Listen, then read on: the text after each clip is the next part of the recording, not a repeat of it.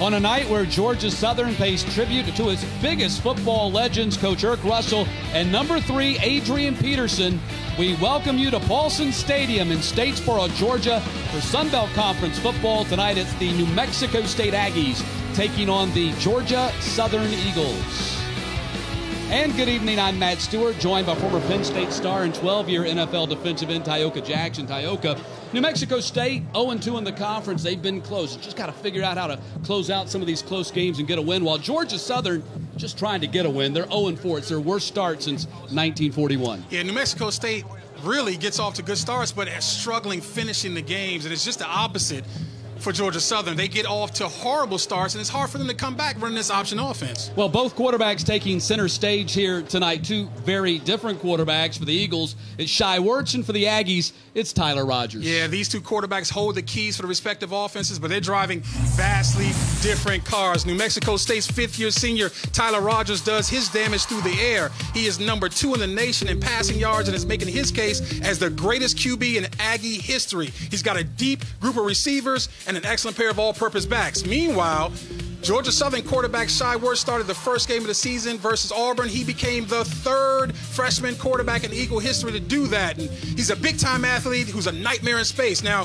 he's still learning the nuances of the quarterback position on the fly, but the future for he and this extremely young offense is super, super bright. It's the Eagles and the Aggies. New Mexico State's aggressive defense led by Terrell Hanks trying to slow down Georgia Southern's option offense. Opening kick is coming up next.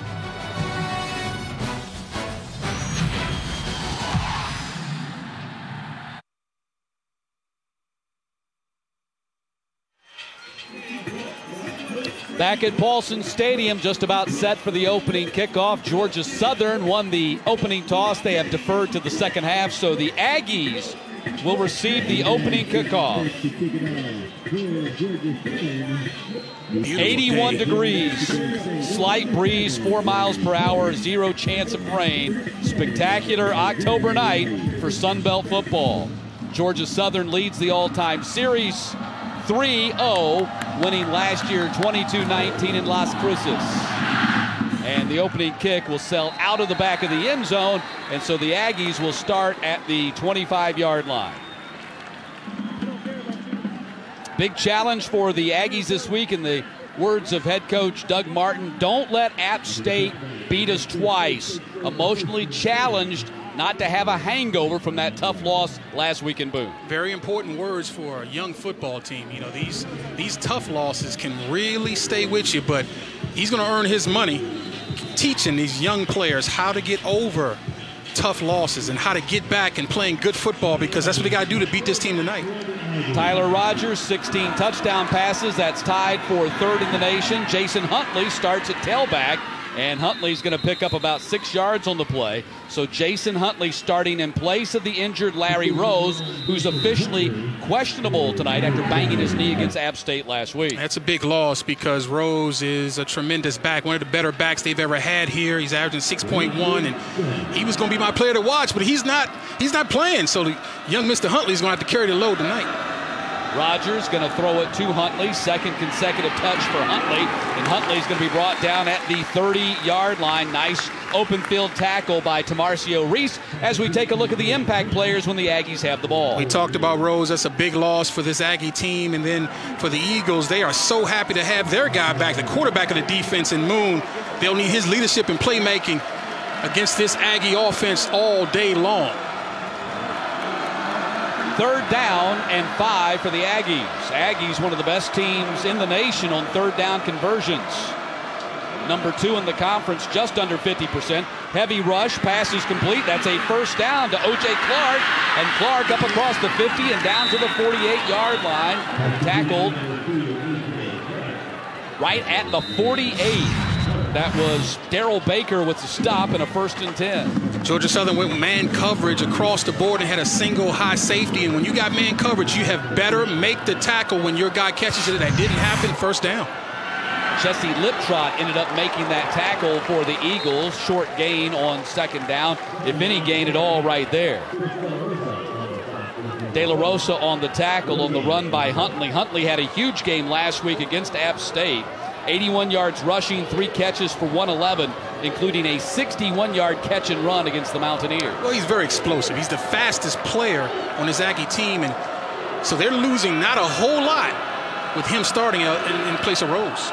Second down, Rogers fires, and Kramer gets jacked up by Tamarcio Reese at the 44, and a flag comes out. We might have our first look at a targeting call here early in this ball game. And it's so interesting. We talked about this pregame. The targeting rule is one of the toughest calls for the officials. It's happening all over college football as they try to clean up the physicality in this game, and it's tough because as a defender, physicality is a part of what you do. The pass was incomplete. Targeting. Number 33 on the defense. The previous play is under further review. Ted Pitts is our referee. You heard the call from him, targeting. That means that our replay official, Bill Merritt, will be taking a look at this in the booth. It's just a quick slant, and Reese was waiting for it, and I honestly cannot see how you can call that targeting. If you're going to call this targeting, I just don't know how you play defense anymore. I mean, that was not an intent to lower the head and strike a guy. I got the sneaking feeling here, Matt, that may be one of those deals that gets overturned. I mean, that's a bang-bang play. It's tough to play defense nowadays. I mean, my day, that's a beautiful hit. Yeah, in fact, they used to have highlight reels on tackles like that, and it's very difficult because, you know, kids have grown up their entire life learning how to tackle, be physical at the point of the offense and the defense meeting there, and it's hard to call it back, dial it back. We'll see as they take a look at this in the booth if targeting will be the call. And it's the evolution of our game. You know, football right now is sort of, I've said it before, fighting against itself, trying to figure out what's legal and what's not. Obviously, with the health of the players at the top of their mind, and I'm all for that. Let's protect the players as much as possible. But I think that situation is really tough to call targeting because there was no long 5-yard run-up to make a guy, to put your face in a guy's face mask or chest. That was a bang-bang play. He's playing zone coverage. The receiver runs into his zone. He turns and makes a tackle. I just, you know, they may call it targeting, but they need to change the rule if they do. Another look at it right here. This is what Bill Merritt is looking at right now.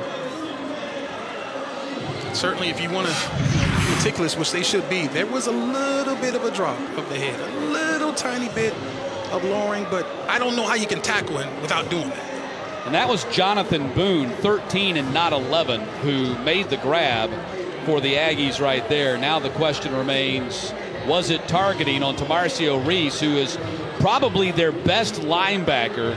It would be very difficult for Georgia Southern to move or lose their best linebacker here in the opening series of this game.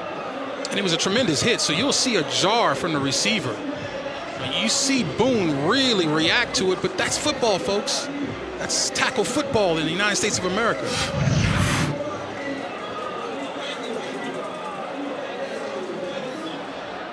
After further review, the ruling on the field stands. Targeting. Number 33 has been disqualified from the game. 1st and 10. Well, I mean, you got to feel terrible for Reese.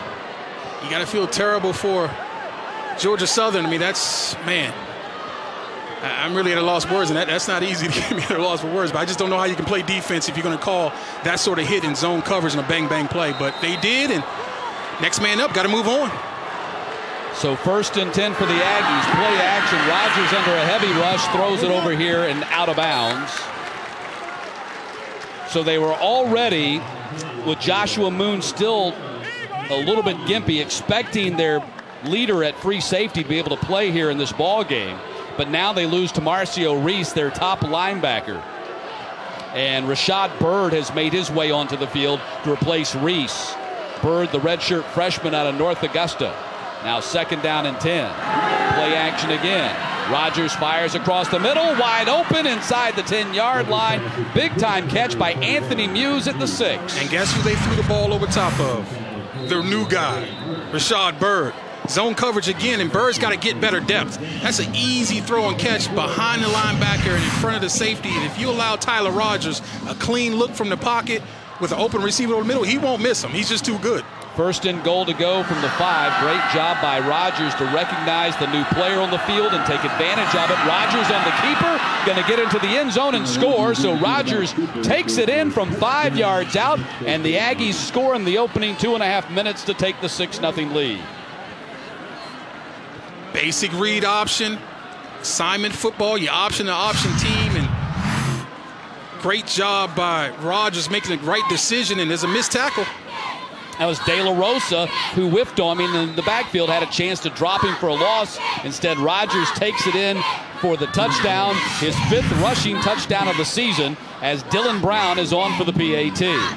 Kramer holds, and Brown puts it through, and the Aggies have taken a 7-0 lead. An 8-play, 75-yard drive. Tyler Rogers takes it in for 6, and the Aggies have the early lead here in Statesboro. Back in Statesboro, Georgia, where New Mexico State has taken a 7-0 lead on Georgia Southern. Tioka, what happened on this touchdown run? Well, we were going to talk about one of the keys for the Aggie defense being assignment football, but you're going to see a missed assignment right now by Chris De La Rosa. He's got the quarterback. The dive is taken by the defensive back. He decides to go for the dive. 1 half step of hesitation is all it takes. And then the quarterback is outside and out the gate and scoring a touchdown. You have got to get your assignment, go get your guy. If you hesitate, as I will talk about later, you will get burned. Eagles wearing their Irk Russell Classic uniforms, the gray with the blue piping down the sideline and the gold stripe as well. And the kickoff is going to be taken at the 9-yard line. Miles Campbell comes to the near side, and Campbell still on his feet, and Campbell finally driven out of bounds by Dalton Harrington at the 34-yard line. You'll notice as part of the tribute tonight, every one of the Georgia Southern football players wearing the number 3 on their helmet. That is in honor of former running back Adrian Peterson, who's been inducted into the College Football Hall of Fame. Very short kickoff and great blocking at the point of attack, and just really good picking up the hole by Campbell, and he decides to go towards the left sidelines and pick up additional yardage, and that's a good starting position for this Georgia Southern offense. Here's Shai Wertz, the redshirt freshman quarterback for the Eagles, making his 5th career start. He's gotten better every week, had a 100-plus rushing game in the last game against Arkansas State. Wesley Fields with the first carry of the ball game, and Fields is going to be dropped at the 34-yard line. Picked up only 1 on the play as Javon Ferguson, starting at linebacker instead of Falmasino, made the tackle. You're going to see a heavy dose of option out of this spread attack. They spread you out to create natural passing and running lanes, though, but they want to run the football. That's what this offense is all about, running the football through these open lanes. So 2nd down and 9. The Eagles have manned down on their offensive line tonight. They run the option. They pitch to Fields. Fields got room. Fields up to the 48-yard line. Big game for Fields right there. Ferguson makes the tackle. But that's a first down for the Eagles. This is not your mom and pop's option offense. This spread option has a lot of different variations off of it. And what I like there, they pulled 2 offensive linemen on that option play to get lead blockers out in front of Fields. And he does a great job of setting up his blocks.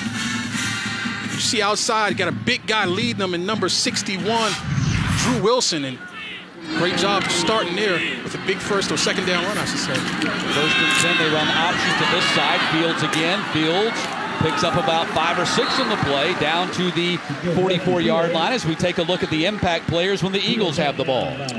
Yeah, Ramsby has 34 rushing touchdowns for his career, but only 1 so far. He's the leader of this crowded backfield. They need him to put the ball in the end zone. And for the Aggies, keep an eye on Dalton Harrington. Shouldn't be hard because he averages 10 tackles per game, which is top 10 in the nation. And that's Ramsby with the run, and Harrington making the tackle on that play right there, down to the 39, as the Eagles pick up their 2nd first down.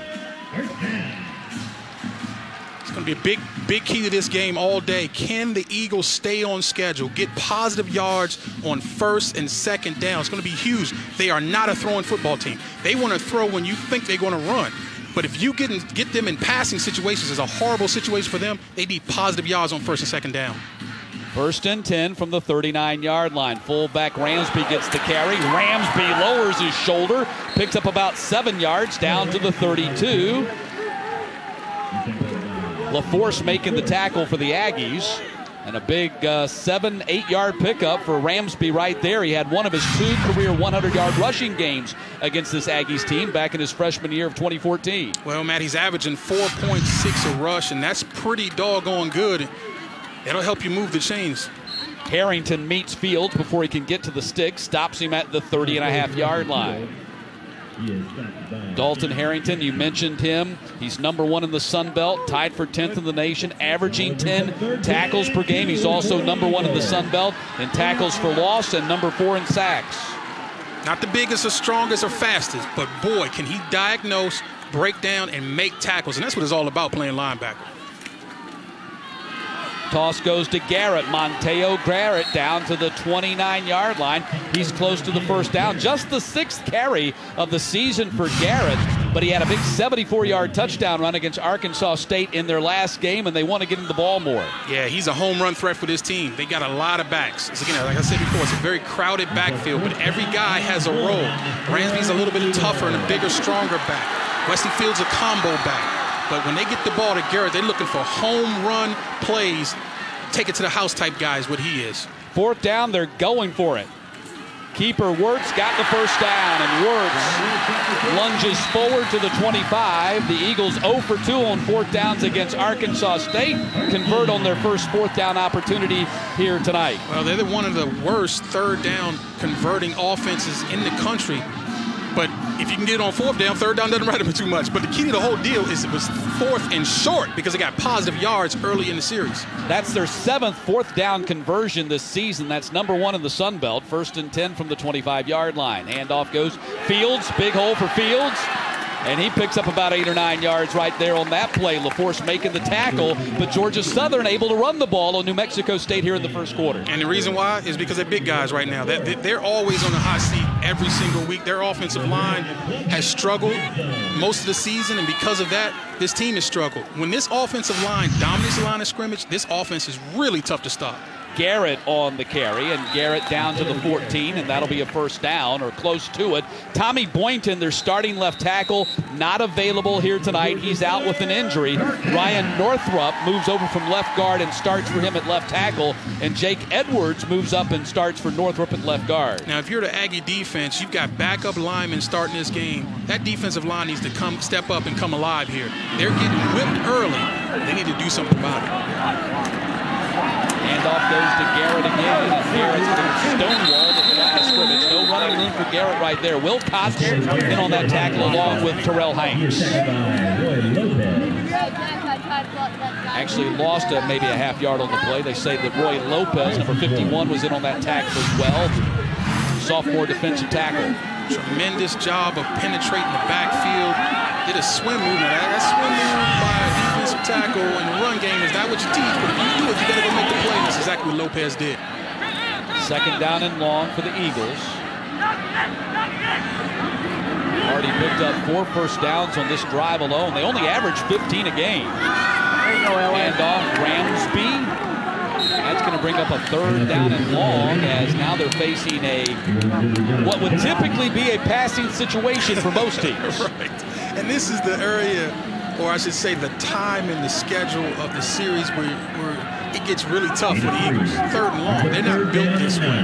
They're not built to drop back, read the defense, and throw the football. They're built on throwing when you think they're going to run. Well, right now, pass is really what's called for, and it wouldn't shock either one of us if they run the football right here, because again, this young quarterback, you got to really play his confidence and coach his confidence up in this game. On 3rd down, play action. Wirtz got room to run on the edge.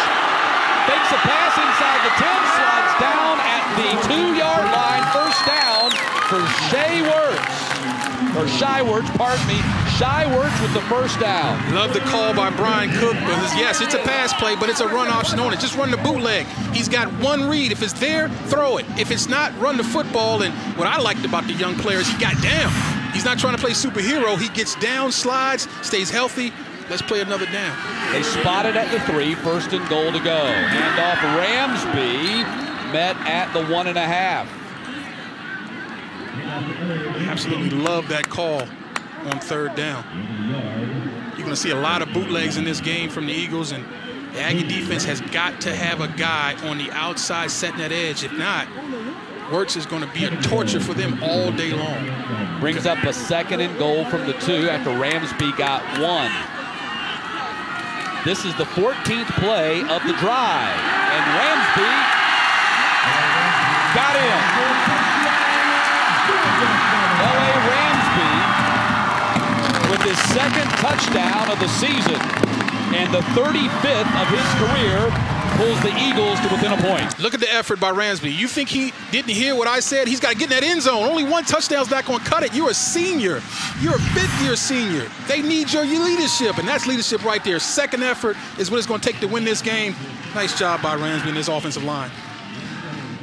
Every one of the running backs for the Eagles, Ramsby, Fields, and Garrett, were high school quarterbacks in option offenses. Yeah. And I think they're going to send this one under review to see if Ramsby got in as Ted Pitts puts on the headset. Whenever they go to review, the first thing you got to understand is what's the call on the field. And right now the call is touchdown. So there has to be indisputable video evidence showing that it was not a touchdown to get this overturned. And let's see what we can see. Well, he was definitely stopped at the 1, but I think his body lean with the 2nd effort got him across. Watch him twist and turn. He's going to get stoned there initially by 2 players, but he's going to spin off the contact and lean that ball over that goal line. That's a touchdown to us. Yeah, and I think the key is what you just said there. Remember that the call on the field is a touchdown, and the 2 replays we saw right there do not provide any evidence to overturn. After further review, the ruling on the field stands. Touchdown. That was great initial contact by Terrell Hanks. He stepped up and made really nice contact, but he didn't run his feet, partner. You got to run your feet on contact. If you don't, you'll get run over. He actually had help from a 2nd defender. But like we talked about before, Ramsby knows he has to show leadership. 2nd effort is what it's going to take, and he did a great job there. Tyler Bass on for the PAT, 6 for 6 this season. Matt Flynn, the punter, is his holder. And the kick is up and good, and we're tied at 7. 15-play, 67-yard drive took more than 7 minutes. That's quintessential Georgia Southern option offense. We're tied at 7 in the 5 minutes to play here in the first quarter. Matt Stewart along with Tyoka Jackson. We're tied at 7 in the Sun Belt Tilt. Both these teams looking for their first conference win of the year. The Eagles looking for their first overall win. That was a 15-play, 67-yard drive, 32 of the yards in the drive belonging to Wesley Fields. L.A. Ramsby took it in. He scored the touchdown. He had 17 of the yards, and Shai Wirtz had 15 of the yards as well. The story for that drive right there for the Eagles was the offensive line. They did a great job of run blocking on the perimeter, but especially also inside. They were able to get a lot of good first down yardage up inside, and that was a problem for them, or has been a problem for them all year. And that's not my words talking, that's Brian Cook saying that. So he obviously has challenged this offensive line, and they're stepping up early. We'll see if they can continue to do it all night.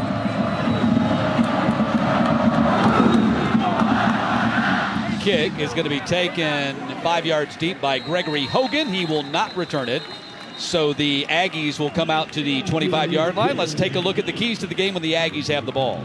New Mexico State needs to get out to an early lead because it's hard for an option quarterback and an option offense to come back from a deficit. And defensively, for the Eagles, if the Eagles defense can make the Aggies one-dimensional, there should be plenty of opportunity to make Tyler Rogers force the ball downfield. We know they can turn him over because Rogers turned it over, 6 times last week?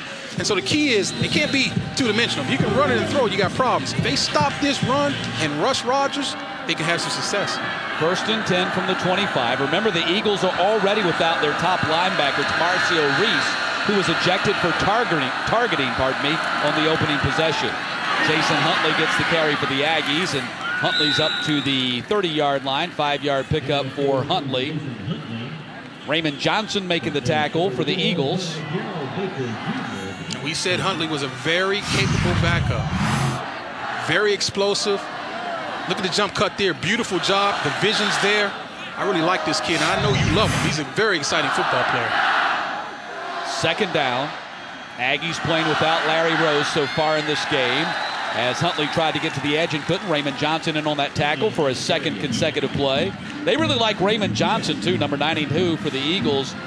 Zoe Constantini, their defensive coordinator, believes he's one of 3 freshmen he has on that defensive line with NFL potential. Yeah, and you very rarely hear college coaches talk like that. So once he said it, I was excited to watch him live. He surely shows up on tape with his quickness, and he's doing the same thing here. He's getting in the backfield big time so far. 3rd down for the Aggies. Rogers has time, fires, complete to O.J. Clark. That'll be a first down at the 41-yard line, 45.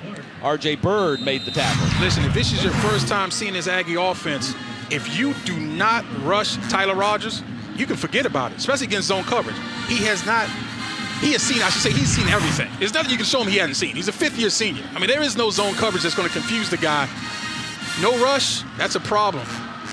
That was Rashad Bird making the tackle for the Eagles. He's the guy that's replaced Reese out there defensively. Deep, it's caught, wide open, and there goes Hogan for the touchdown.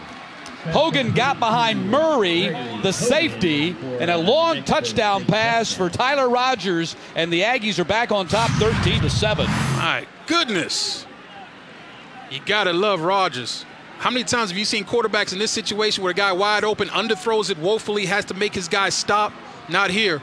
Rogers will burn you if you're going to give him wide open receivers and no rush. That's just the way it is. This guy's been doing it for too long. He's moving up in the all-time passing yards for a reason, and he might leave this game as the #1 passer in all of America the way things are going right now. Dylan Brown out there for the PAT. Kramer gets the hold down, and 14-7. 59-yard touchdown pass for Tyler Rogers. It's his 17th touchdown pass of the season. Greg Hogan on the other end, his first touchdown catch of the year, and the Aggies have a 14-7 lead.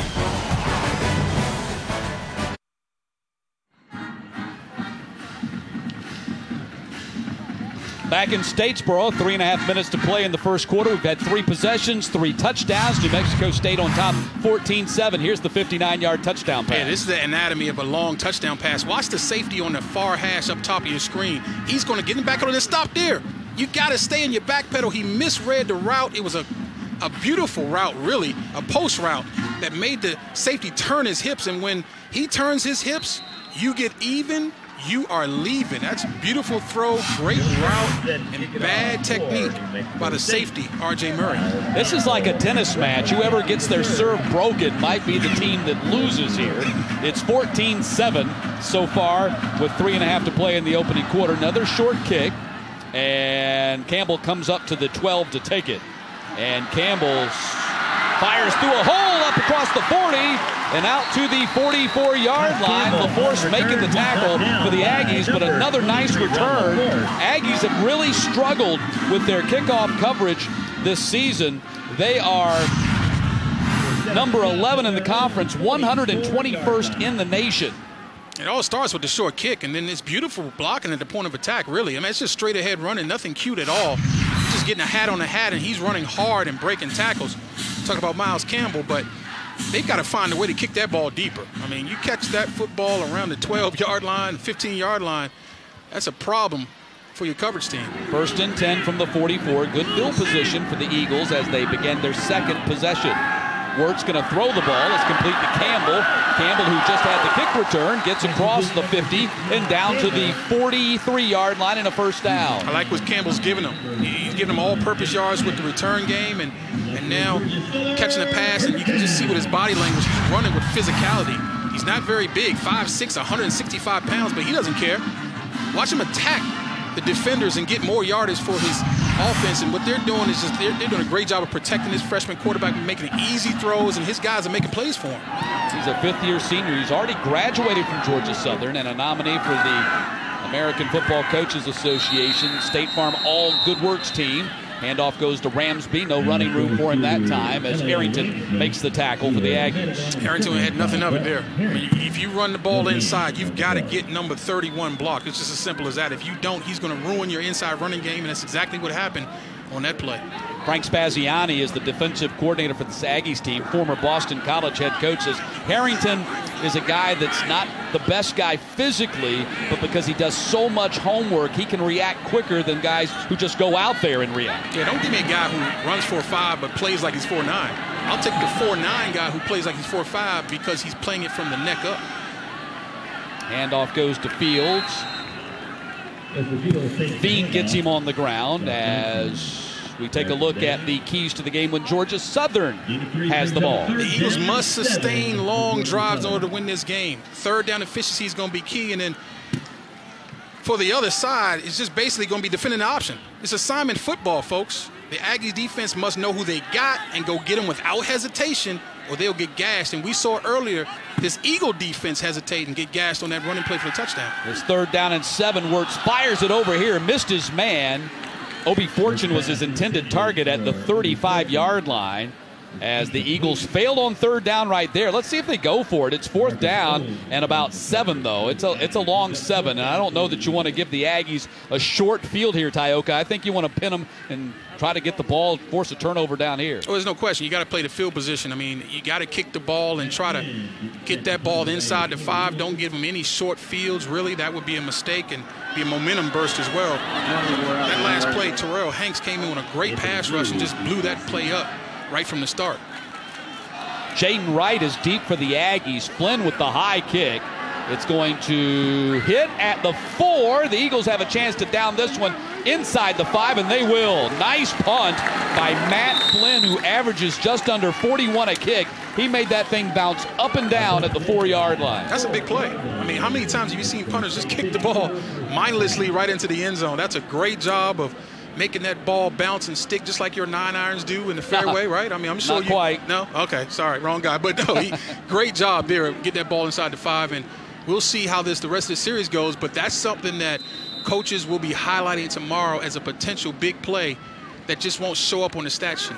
4th kick inside the 20 for Flynn this season. Now the Aggies start from their own 4-yard line, leading 14-7.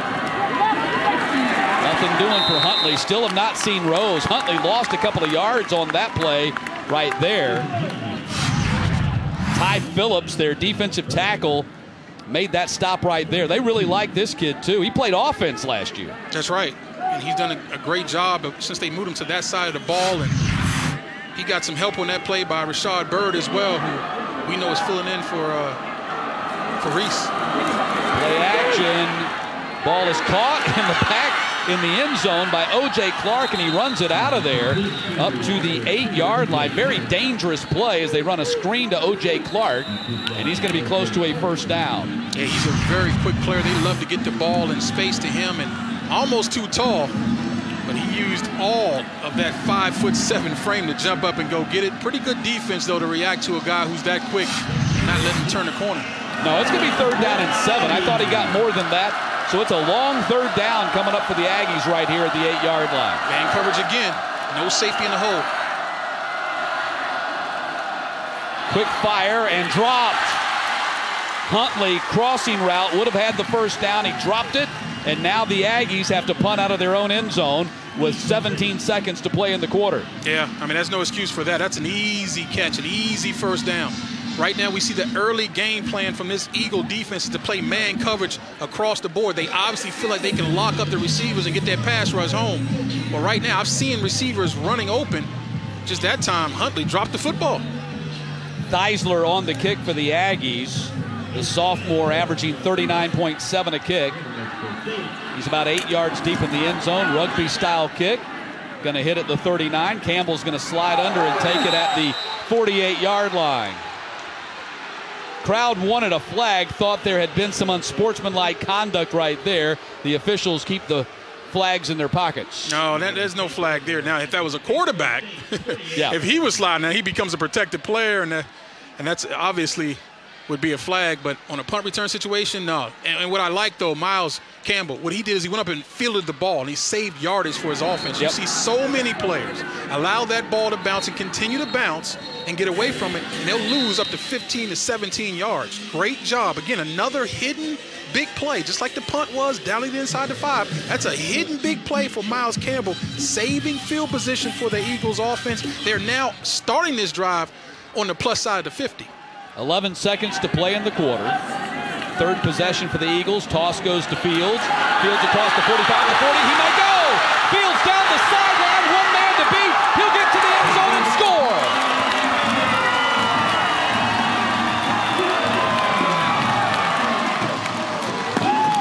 Perimeter blocking. You can't say enough how important it is on option teams, the perimeter blocking. Look at the blocks outside. And right now, you don't have a guy to touch the running back. That's as easy as it gets for Fields. There's nobody to touch him. He's looking for guys to make moves, but there's nobody free because the offensive line, but more importantly, the perimeter blocking by Ellis Richardson, the tight end, and the wide receivers, Campbell and Fortin, was beautiful. Great execution right there on a lead option play for the Eagles. 48-yard touchdown run. Bass with the PAT. And with 1.1 seconds left in the quarter, we're tied at 14. And the funny thing was he was looking for defenders after the touchdown. He ran for about another 30 in the end zone to the sidelines. He was looking for somebody to make a cut on. And that was just too easy. And Tioka, you made a great point. Great perimeter blocking. And that's what the wide receivers do most of in this Georgia Southern offense. Not a lot of receptions, but a lot of blocking out on the edge. Number 9, Obi Fortune, threw a big block for him to key the final burst to the outside. A 48-yard touchdown run for Wesley Fields, and we're tied at 14. That's the type of play that will end up on the coach's tape when they go to when high school players or high school coaching staffs come in and try to learn how this Georgia Southern spread option is supposed to run. That will be on the coach's tape because that was just a thing of beauty. A hat on the hat, no defenders getting off. You got to get off blocks. It's okay to get blocked initially, but you can't stay blocked. It's like Velcro's on the jersey. And there's nobody to make a move on. Wesley Fields is like, somebody's got to come get me. I'm just going to keep running. And he continues to run. That's 20. That's 25. That's another 30 yards right there. Another strong kick by Bass. Non-returnable, so we'll have 1.1 seconds to play in the quarter as the Aggies bring it out to the 25-yard line.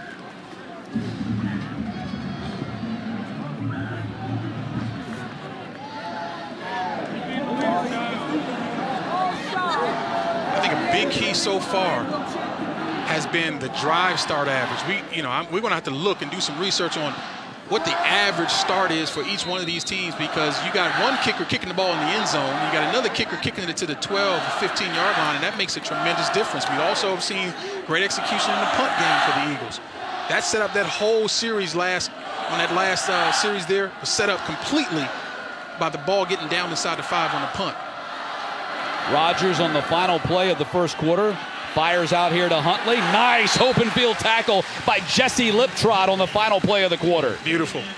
Got to tackle the outside leg and against a really good football player, too. We know Huntley is the king in space. And that is the end of the first quarter. What a first quarter. 270 yards of total offense for these two teams combined. 14-14 here in Statesboro as we head to the second.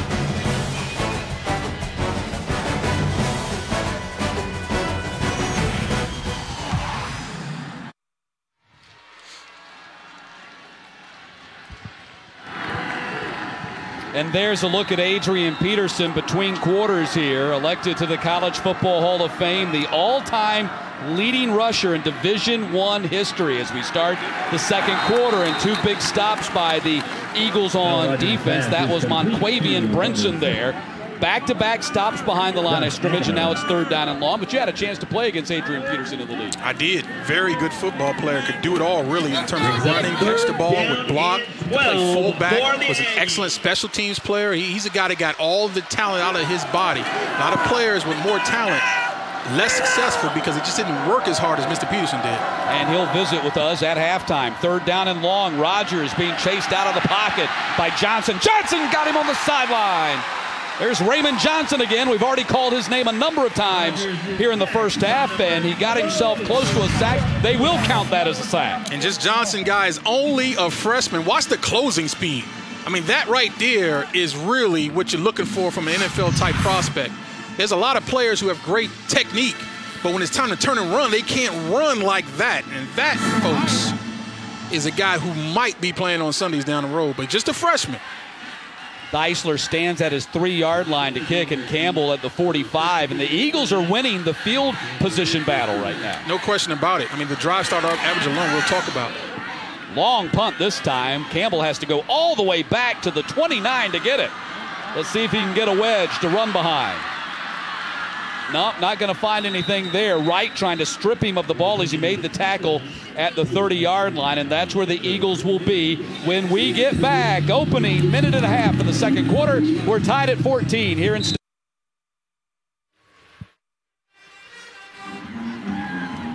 Back in Statesboro, Matt stood along with Tyoka Jackson as Georgia Southern gets ready to go back on offense at the 32-yard line. But they've had really good field position in this game, and that's a big reason why we're tied at 14. No question. In the first quarter, Georgia Southern's average start was the 43-yard line, and New Mexico State was the 20. Now, that's a stat that most average fans wouldn't understand and wouldn't know to think about.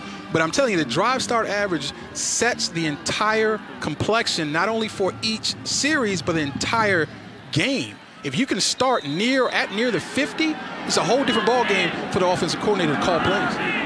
First and 10 for the Eagles here early second quarter. Wirtz on the keeper, and Wirtz going to go down at the 35. Just a 2-yard gain right there. Harrington involved in that tackle along with Javon Ferguson. I think it's interesting that they've made the change at Mike linebacker here tonight with Javon Ferguson starting at Mike linebacker instead of Louis Famasino. This is the lineup they used against New Mexico when they beat the Lobos 30-28. New Mexico runs a similar offense. That's right, and you can't have just a box guy. What Louis is a guy that plays in the box and is really physical between the tackles, but this offense will stretch you on the perimeter. You got to have a little bit quicker guy to go outside and make plays for you. Second down, high snap. Wirtz brings it in, going to run some option here and keep it, and Ferguson, who we were just talking about, made the stop right there at the 35-yard line. No gain, and a third down and long coming up for the Eagles.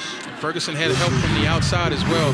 The defensive line is going to have to continue to get pressure or penetration upfield, I should say, in order to slow this offense down, and that's a great job against the option, and that's the type of play you need on second down because it sets up the Eagles for third and long, and that's a problem whenever you get the Eagles in third and long. Now, you still may get a run, but it's a lot harder, obviously, to run the football for 8 yards than it would be for 3 and 4.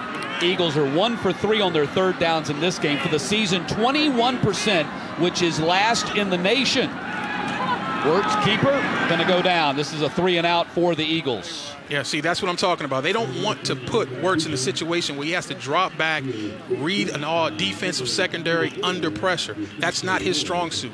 His strong suit is getting on the perimeter, run pass options, and literally just running football with design running quarterback plays. So when that schedule gets off for them, third and long, that's a problem.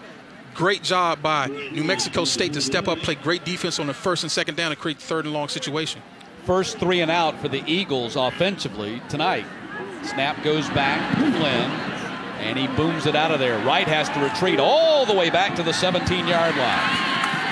And Wright not going very far. 5-yard return. They finally push him out of bounds back at the 20. They'll spot it at the 22, and that's where the Aggies go back on offense again. Georgia Southern very consistent defensively in giving the Aggies poor field position. They've been averaging around the 20.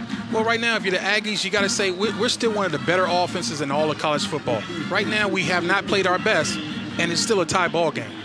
We need to start executing the way we do every single week, and we can take control of this football game on the road. I think it starts with the run, though. So far, Georgia Southern has done a really good job, save for maybe that first drive, of stopping the run. We talked about that being the key, keeping it one-dimensional. I think New Mexico State has to run the football instead of their play-action pass. First and 10. Rogers fires, and it's complete, and bobbled. Hogan lost the ball, and let's see, are they going to rule that it's Eagles' ball? No signal from the officials just yet. Hogan caught it, coughed it up, but was he down? The officials have not yet signaled. And now they signal Aggies ball.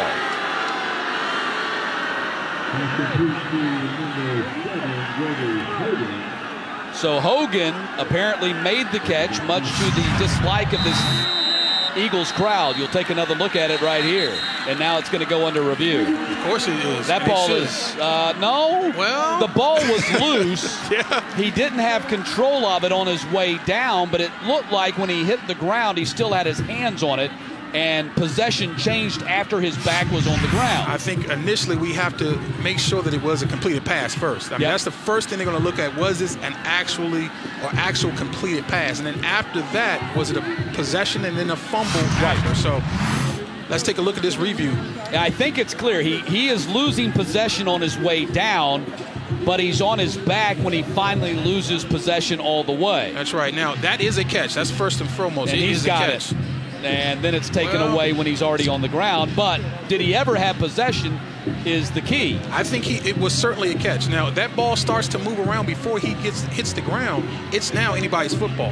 And there's completely clear to me that he catches the football and makes a football move. Watch the catch and then turn the run. See, at that point, he puts it away. That's a catch. Now, the ball's starting to come out. And it's never secured until they are all on the ground. I think you're right. That's the Southern football. I think Monquavian Brinson, who came up with it, came away with the turnover. That will be, I think, a forced fumble officially and a fumble recovery. And what a tremendous play, though. Right? I mean, to bat that ball out while you're making the tackle, that's the type of effort that is going to take to get rid of an 0-4 start. Yeah, this Eagles defense forced 5 takeaways against Arkansas State in their loss 2 Wednesdays ago, 43-25, which is kind of amazing in itself that they had 5 takeaways and still lost by a couple of touchdowns. Yeah, I don't know if I've ever heard of a stat like that. But again, there's the catch. He puts it away, so that's done. It's a catch. Now that ball's moving around.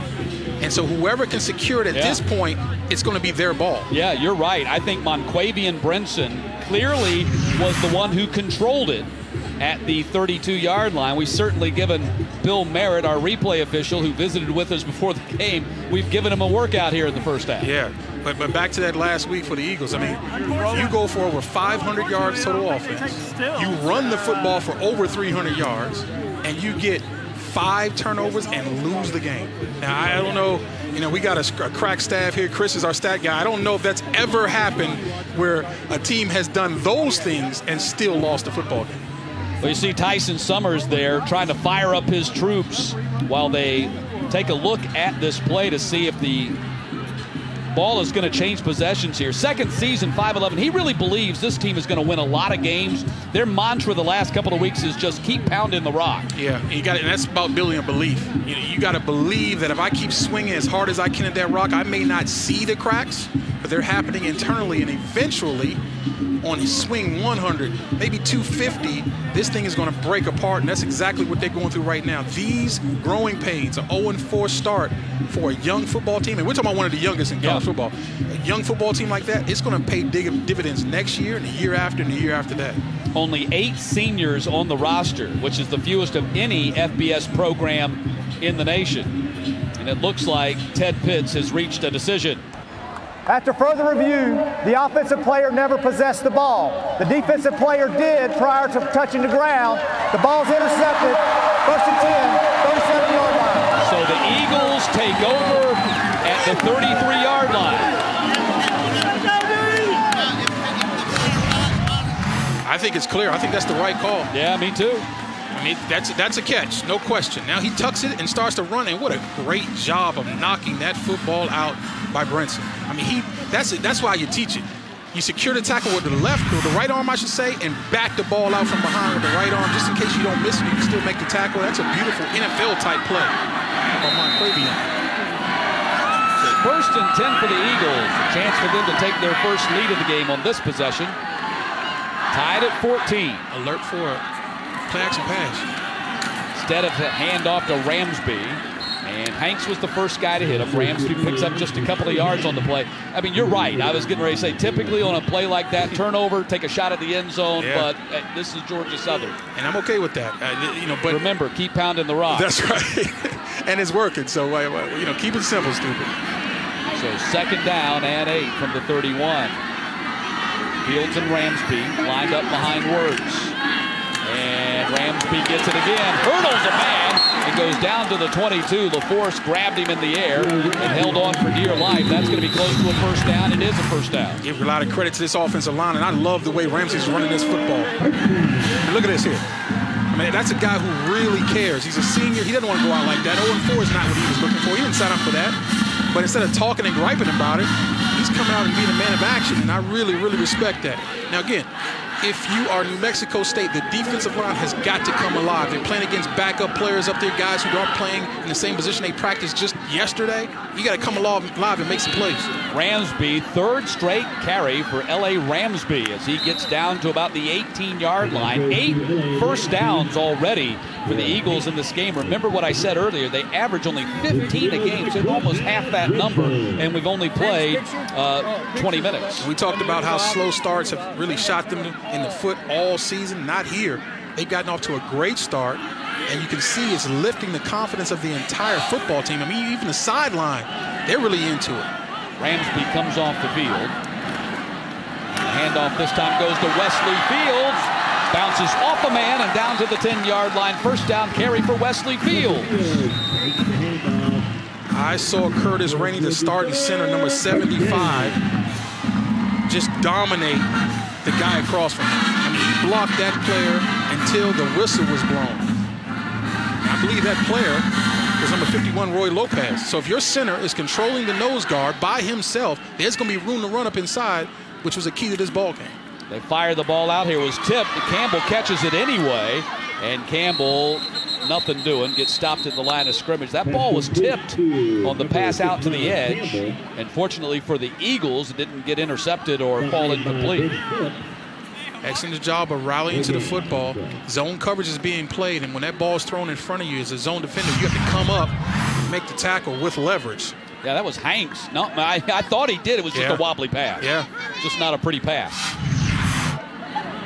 So second down from the 10. Wirtz keeps it this time. He goes down. Great penetration by Harrington that time. Makes him cut back into the defense, and he goes down quickly. That's exactly right. That's one of those things where you get a factor grade. You didn't make the tackle yourself, but you were a big-time factor in creating a tackle for someone else, and penetration will kill every type of running game known to man. Georgia Southern now at 12 minutes and 3 seconds of possession, nearly double the time for New Mexico State. But that's pretty much typical Georgia Southern anyway. They are number 1 in the conference, over 34 minutes time of possession on average per game. But now it's a third down and goal from the 9-yard line. And timeout's going to be called by the Aggies.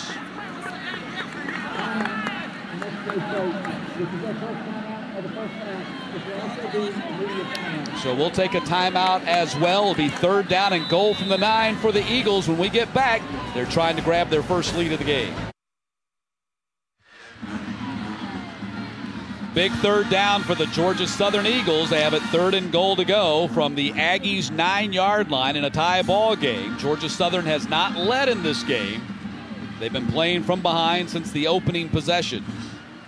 I think a big key is the fact that it's third and goal from the 9. No ability to get a first down. This has to get in the end zone or they're kicking a field goal. That makes a huge difference in terms of how this call is made. Ramsby and Fields lined up behind Wirtz. Fields to his right. They run option, though they fake option. Wirtz in trouble, scrambles, goes down back at the 15-yard line. Ferguson makes the stop for the Aggies, and now it's going to be fourth down and a field goal situation for Georgia Southern. And like you said, Ferguson makes the stop, but Terrell Hanks made the play. I mean, if you remember on the earlier option play, or I should say bootleg play, there was nobody home when the quarterback turned the corner. Right there, Terrell Hanks did a great job of not panicking, keeping leverage, and turning the ball back, and young Shy Wirtz had nowhere to go. Tyler Bass will attempt a 32.5-yard kick from the right hash.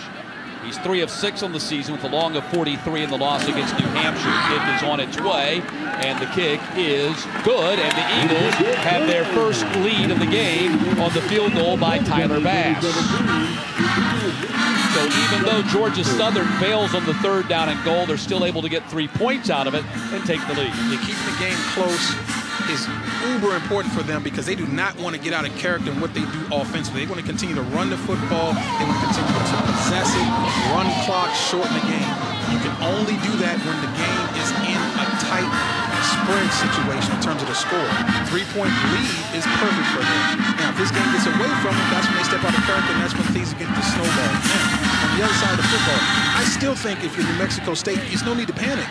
you've got guys running wide open who are dropping the football and fumbling the football. They have not been stopped if you're an Aggie fan. You think right now, my team has not been stopped offensively. We've only stopped ourselves with stupid things, turnovers, a couple drop passes. These things are all correctable on the sidelines. Keep doing what you're doing. You're going to move the football and score.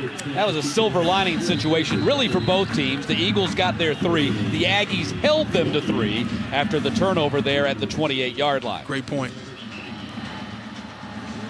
Georgia Southern still looking for their first win of the season, one of 5 FBS teams that are still winless. Baylor, UTEP, Charlotte, UMass, and Georgia Southern. They're trying to change that one here tonight. This will not be returned as the Aggies again will start at their 25-yard line. Yeah, I was going to say the same thing. The story has not changed. The Eagles are kicking the ball in the end zone. There is no return game so far to speak of. And conversely, the other way, they're kicking it short. Yeah. Great field position starts every single possession for Georgia Southern. There's no doubt kick coverage has been big here in the first half of this ball game. Eagles with great kick coverage, limiting the Aggies to no return, while the Aggies kicking short and the Eagles getting great field position because of it. So Aggies back on offense from their 25. Heavy rush, and Rogers has to get rid of it. Again, it was Raymond Johnson breathing down his neck.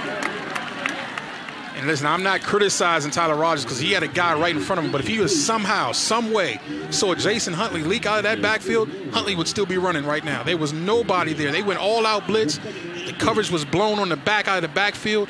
I guarantee you, Doug Martin, the offensive coordinator, will remember, or I should say the head coach and offensive coordinator will remember that play and come back to it later on in a blitz situation. And again, the Aggies playing without their all-conference running back, Larry Rose. He has not made an appearance here tonight. He's been bothered by a sore knee. Rogers dancing in the pocket. He's being chased by Cooper this time, has to throw it away. So again, great pressure from Georgia Southern. Eagles doing a really good job with their front 4 of bringing pressure. We talked about if they knocked out the run, they could force Rogers into some tough situations and mistakes. The pressure right now has been the story of the game when Rogers has stepped back.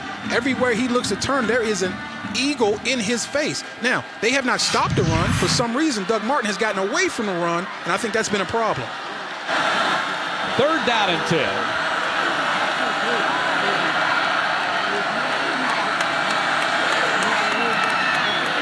Again, heavy pressure off the edge. Rogers stands in there, fires downfield. That'll be a first down catch at the 39-yard line, and the first catch for Jaleel Scott in a couple of weeks. You'll remember last week at App State, early hip pointer, no factor in the game last week. That's his first catch here tonight. I think Scott got away with a push-off at the top of the route, and I'm not sure that this angle would show it to us, but when you see a DB falling down at the top of the route, asking for a flag, that's a good indication that those arms were extended and Scott created some separation with his arms. Illegally, down and 10, heavy pressure, and Rogers gets rid of it down the sideline.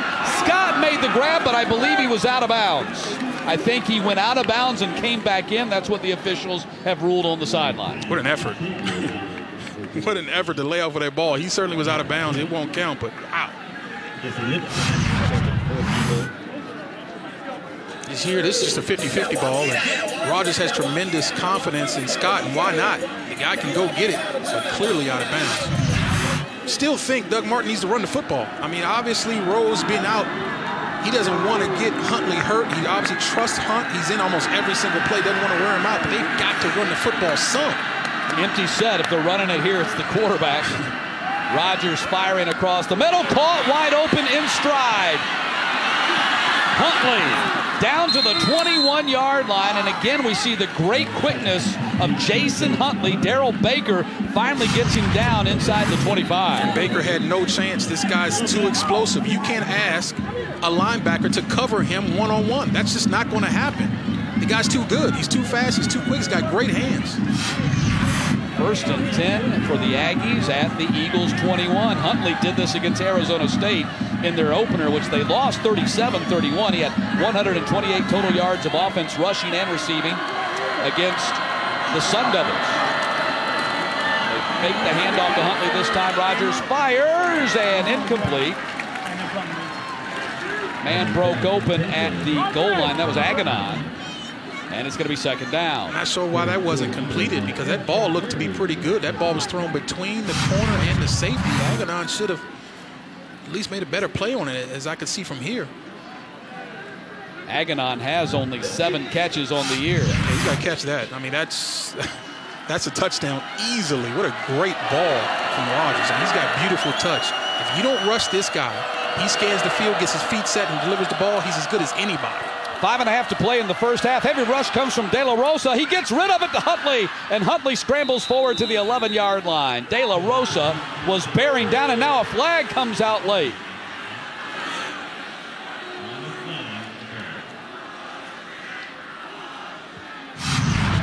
So this one's going to go against the Eagles after the play. Look at De La Rosa breathing down Rogers' neck, and Huntley able to keep his feet and get to the sticks. And then the late flag on Murray. Yeah, I think it was deserved too. He was on the ground rolling around. I mean, you got to lay off in that situation. I'm a defensive guy, and I'm all for the defense, but that's uncalled for. Personal foul, late hit with targeting, number 2 on the defense. Half the distance to the goal. Wow. First down. Targeting the previous play is under further review. Late hit. Let's take a look That could at be it. devastating for the Eagles on the back end. Yeah, Huntley just flat runs away from Rashad Byrd. You're going to see the tackle is going to be, or the hit's going to be applied right there. Ooh. He didn't target with the helmet, but he did lead with the shoulder. And remember, with the rules saying a defenseless player, this leaves it open for a possible targeting, even though he didn't hit him with the crown of his helmet. I think where he made contact was up high up on the head, neck area. Above the shoulders. That's right. And that brings the targeting into play, as well as the fact that he's defenseless. He's rolling around on the ground. Correct. So this could be a devastating second targeting ejection for the Eagles among their starters in the linebacking and the defensive backcourt. It was completely unnecessary. This is not the NFL where a guy can get up off the ground and run. This is college football. When the player with the football hits the ground, the play's over. Yep. So even if he had not hit him in the head, it would have been a personal foul just because you hit the guy unnecessarily. The play is over when a ball carrier hits the ground, period. End of play, end of discussion. So just a bad mental mistake right there. Eagles have already had Tamarcio Reese ejected for targeting on the opening series, and now R.J. Murray, the fourth-year junior strong safety, could be headed out of the game as well. And Murray's too good for that. He's played too long. He's the second leading tackler on the team. He's played a lot of football in his career. They need him. They can't afford to do things After like further review, the targeting is confirmed. Number 2 has been disqualified. Wow.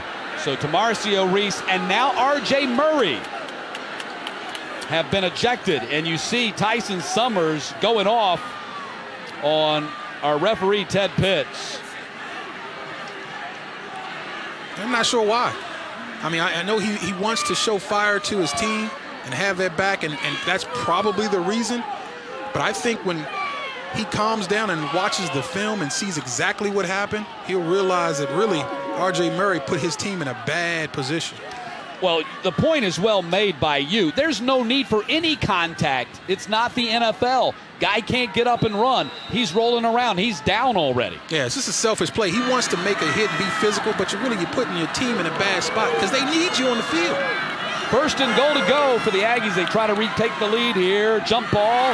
Jaleel Scott, the intended target, got locked up with Liptrot. No, that was Vilder instead. Kendall Vildor in the coverage, and it's going to be second down. A lot of contact, a lot of hand fighting in those 50-50 balls. Just a fade in the back of the end zone, and they're not completed with high propensity just because it's a tough throw without a lot of room. And the extra defender is all that white sideline. Second down. Rodgers looking to one side and now the next. He's in trouble. Gets rid of it and throws it up for grabs, incomplete. Dangerous throw. Very dangerous. He's lucky that ball was able to get out of bounds. Huntley came back and was trying to make the grab and bail him out there. Now it's going to be third down. And this is what you call initially a really good job of coverage, but then watch the jailbreak. I mean, you got everybody coming. He's running out of it for his life, and he was not out of the pocket, so he had to find a receiver to throw it in that direction. And then again, they are fortunate that that ball wasn't going the other way. Deshaun Cooper, the fourth-year junior defensive end, brought the pressure off the edge, and now it's going to be third down and goal with 4:52 to play here in the second quarter. Coach Constantini really railed on his defensive line and their ability to rush the pass. I've been very impressed with the amount of guys they've been able to rotate in and get after Mr. Rogers.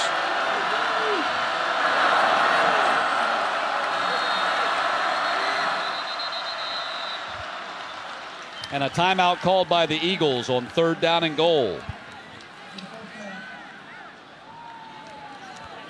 So Georgia Southern has come up with 2 big plays defensively after that second targeting call led to the ejection of R.J. Murray, and kind of trying to come up with a 3rd one right here, calling a timeout.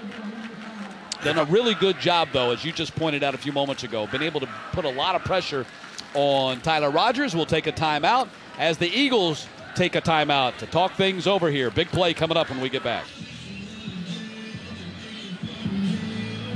Beautiful October night here in Statesboro, Georgia. Eagles leading New Mexico State 17-14. 3rd and goal coming up for the Aggies from the 5-yard line.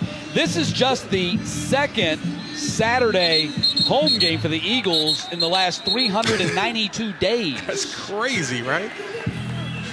I mean, Coach Tyson Summers talked about this is the start of some normalcy back in this program in terms of being able to play on Saturdays, getting a couple home games, have normal schedules between games. The hurricane season really got in the way of how they were doing things, and it's taking its toll. But right now, they're home, they're feeling good, they're playing well, and it's homecoming, baby. Big 3rd down right here from the 5-yard line. Again, pressure coming. Might have been a hold right there. Ball up for grabs. It's caught by Jaleel Scott in the end zone for the touchdown. What a route. What a route by Scott. I thought they could have called a hold there on the edge. Looked like they got a piece of the defender as he was about to beat him. Watch this. Oh, yeah. That's a little hold. No question about it. Didn't drop the flag, though. The Aggies get a break as Scott catches the touchdown. And New Mexico State goes back on top, 20-17.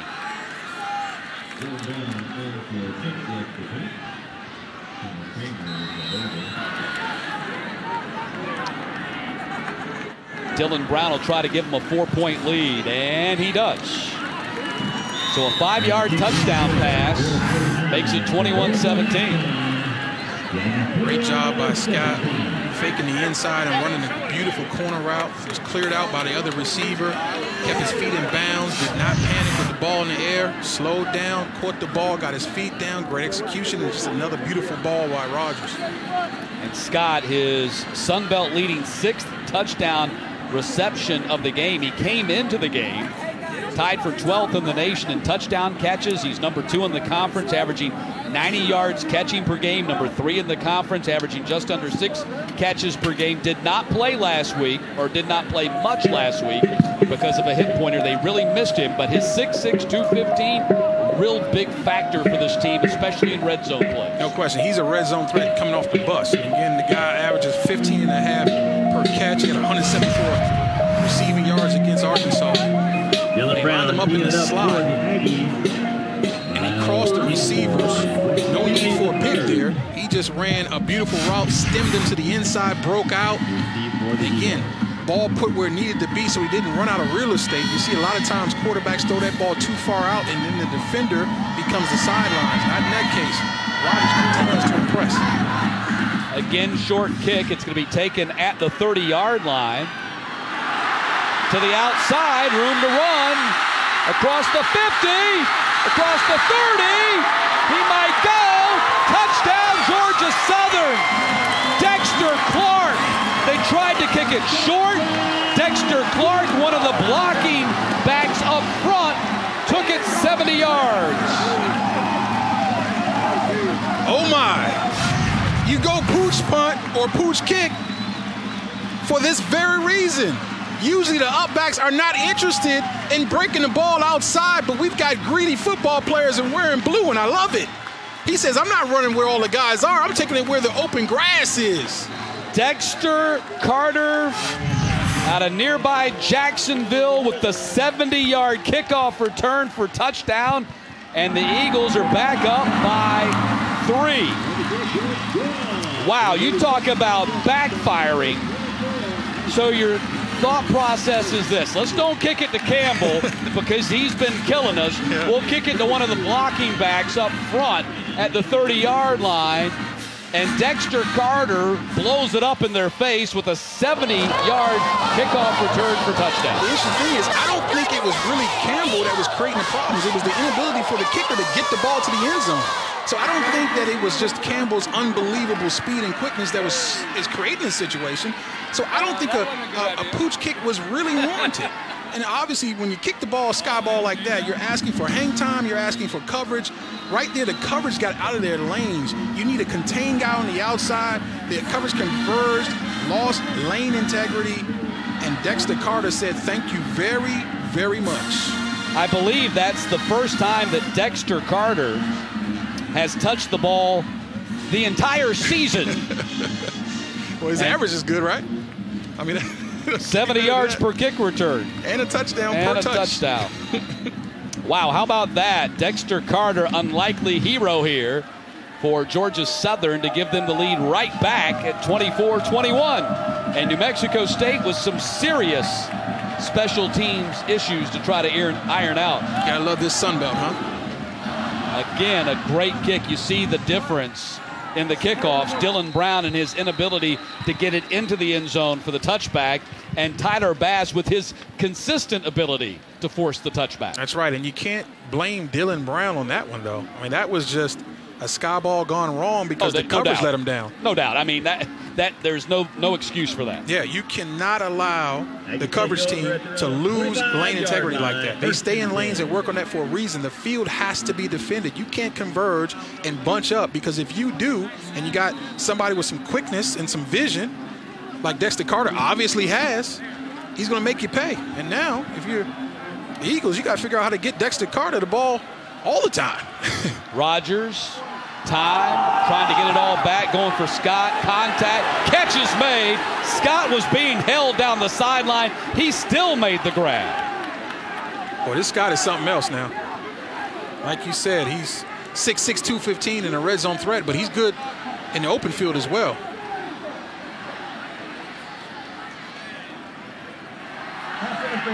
Defense. 15-yard penalty, automatic, first down. I'm not sure what the Georgia Southern fans are upset about, except that the Eagles are their team. He was clearly being held down the sideline by Vildor. There's a lot of contact on both sides, man. And, I mean, I think that Summers is talking about both guys have the ability to fight for that ball, and you're going to see Jaleel Scott has his hands all over the DB as well. I mean, I don't know. I don't know there. That looks like a play-on situation there, or maybe offense. You see the DB fall backwards. Jaleel Scott, who we saw earlier, push off at the top of a route. He likes to get handsy in his routes. He's a very physical football player, and you love that. But that's a tough call for the defense. So the ball's at the 40 after the penalty. It was not ruled a catch. They take the penalty here at the 40-yard line because he was out of bounds. Rogers fires to the outside and quickly slung to the ground by Brenton. O.J. Clark with the catch. Just a 2-yard gain on Quavian Brenton, who had the interception/fumble recovery to set up the Eagles' field goal earlier in this quarter, making the tackle right there. Tyler Rogers again under pressure, makes a nice throw with a man in his face, and Monquavion Brenton blows it up just for a short gain. 2nd down and 7, 4 minutes to play in the half. Up top, far sideline, man open and incomplete, could not bring it in. That was Connor Kramer, the intended target, a former quarterback here for the Aggies. They moved a wide receiver back in the spring. That time the offensive line picked up the stunt up front and gave a beautiful pocket to Rogers, and usually he'll make you pay just a little bit out of the reach of Connor Kramer. But it's clear to me that Doug Martin has decided to abandon the run altogether and feels like he can win this football by throwing it every play. Again, no Larry Rose tonight. He's the number 4 rusher in the conference. Had a 1,600-yard rushing season 2 years ago as a sophomore. Heavy rush. De La Rosa came unabated. Passes complete to Muse. Muse makes a couple men miss and then sprints forward down to the 28-yard line. Poor tackling there by the Eagles. Excuse me, Matt. Zoe Costantini decided to drive up the blitz, and I don't know why you would draw up a blitz because the front floor is doing it by themselves, and when they've blitzed, you've seen open receivers running, and that's a problem for that secondary. great job, like you said, of open field running, but I would stay away from the blitz and allow my front four to get after Rodgers. 1st and 10 from the 29-yard line. Rodgers going across. Incomplete. Muse, who just made the last catch, was the intended target that time. And you saw on that catch by Muse, you saw number 22, Joshua Moon, in the defensive backfield for the Eagles. He's one of their best defensive backs, but it clearly looks like he's not 100% because he got faked out badly on that play. Didn't seem like he had a lot of mobility. Well, and if he did, he didn't look like he did on that play because Muse made him pay. Joshua Moon, the junior out of Fairburn, and Constantini told us this was a big deal to be getting Moon back this week. He got hurt in that Auburn game, and he has not been really 100% the entire season.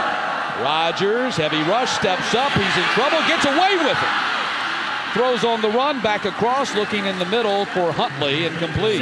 Never want to throw back across your body into the middle of the field, so they're lucky that didn't work. But Tyler Rodgers is not a scrambling quarterback, but what he does, he slides in the pocket. Look at the pocket presence. That's beautiful right there. His eyes remain downfield. I don't need a runner. I need a guy who can work the pocket, extend the play, and find the open man. Really, again, continue to be impressed by Rodgers. I knew he was really good just watching him on tape, but in person, he's been excellent. Over 8,500 yards passing for Rodgers. He's the #2 all-time passer in Aggies history. Will the Eagles bleed the blitz on 3rd down again? 3rd down, and timeout called by Georgia Southern once again. They burn a timeout defensively, facing a big 3rd down conversion by the Aggies offense. Stops the clock with 3 minutes and 5 seconds to play here in the first half. Stick around. Coming up at halftime, we're going to talk to College Football Hall of Fame inductee Adrian Peterson. He's going to join us for halftime. We'll talk to him. They had a ceremony here between the end of the first and second quarter. The all-time leading rusher in Division I history, Adrian Peterson, with over 6,500 yards in his career. Let's take a look at the Sun Belt scoreboard. Games going on around the conference right now. Idaho jumped out to a 20-0 lead in that game. App State has come back to make it a touchdown game. That's in the 4th quarter. Out west, Arkansas State leading Coastal 7-0 in the first.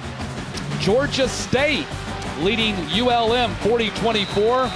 Of course, South Alabama beat Troy on Thursday night in a big upset. Yeah. I would not bling and blitz here. I would play coverage.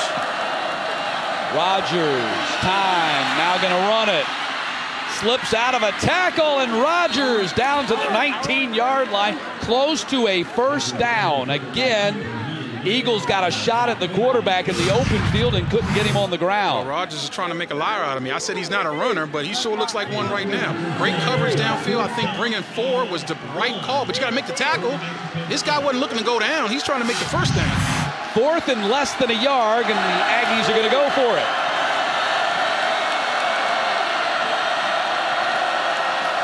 De La Rosa comes right up the middle. They pick it up. Rodgers going to go to the end zone on 4th and 1. Man wide open. He can't catch it. Connor Kramer had a touchdown in his mitts and could not haul it in, and the ball goes over on downs. Eagles decide to blitz, and as it's been happening all day, man coverage is not working for him. Connor Kramer has struggled tonight. He's had a tough night because he's been open, has some opportunities to score touchdowns, and just haven't been able to come up with the football. What do you think about the call on 4th and less than a yard to go for the 6? I love it because this is who you are. The best player on your football team is Tyler Rodgers right now because Rose is out. The second best player is your receiver. Now, they went away from Jaleel Scott, but he still hit the right man. It just couldn't connect on it. What I like, though, is the attacking of the blitz. They know the Eagles are blitzing. Let's attack it by going downfield.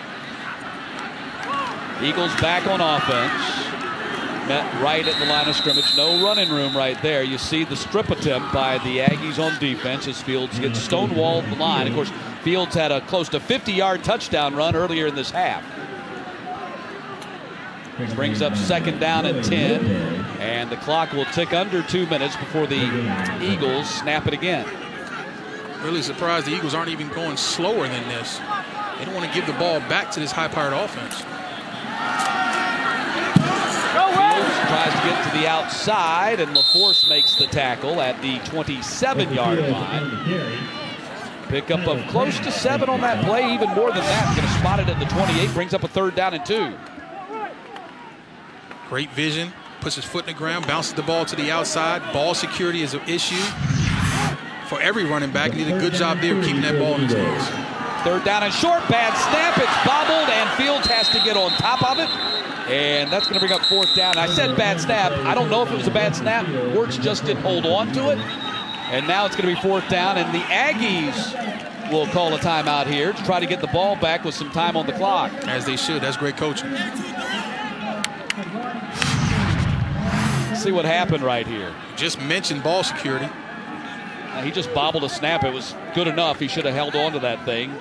Really just looked like he was trying to run the play before he had the ball. Yeah, when you play freshman players, you're going to get some great plays and you get some bad plays. That's what happens playing young players.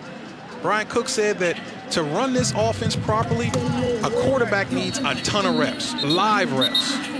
As a backup player in spring and in summer camp, as a backup during the games, and this is this is something that Cy Wirtz has not been able to enjoy, the ability to be an apprenticeship situation. He's learning on the job, he's learning on the fly, and he's going to make his ton of mistakes.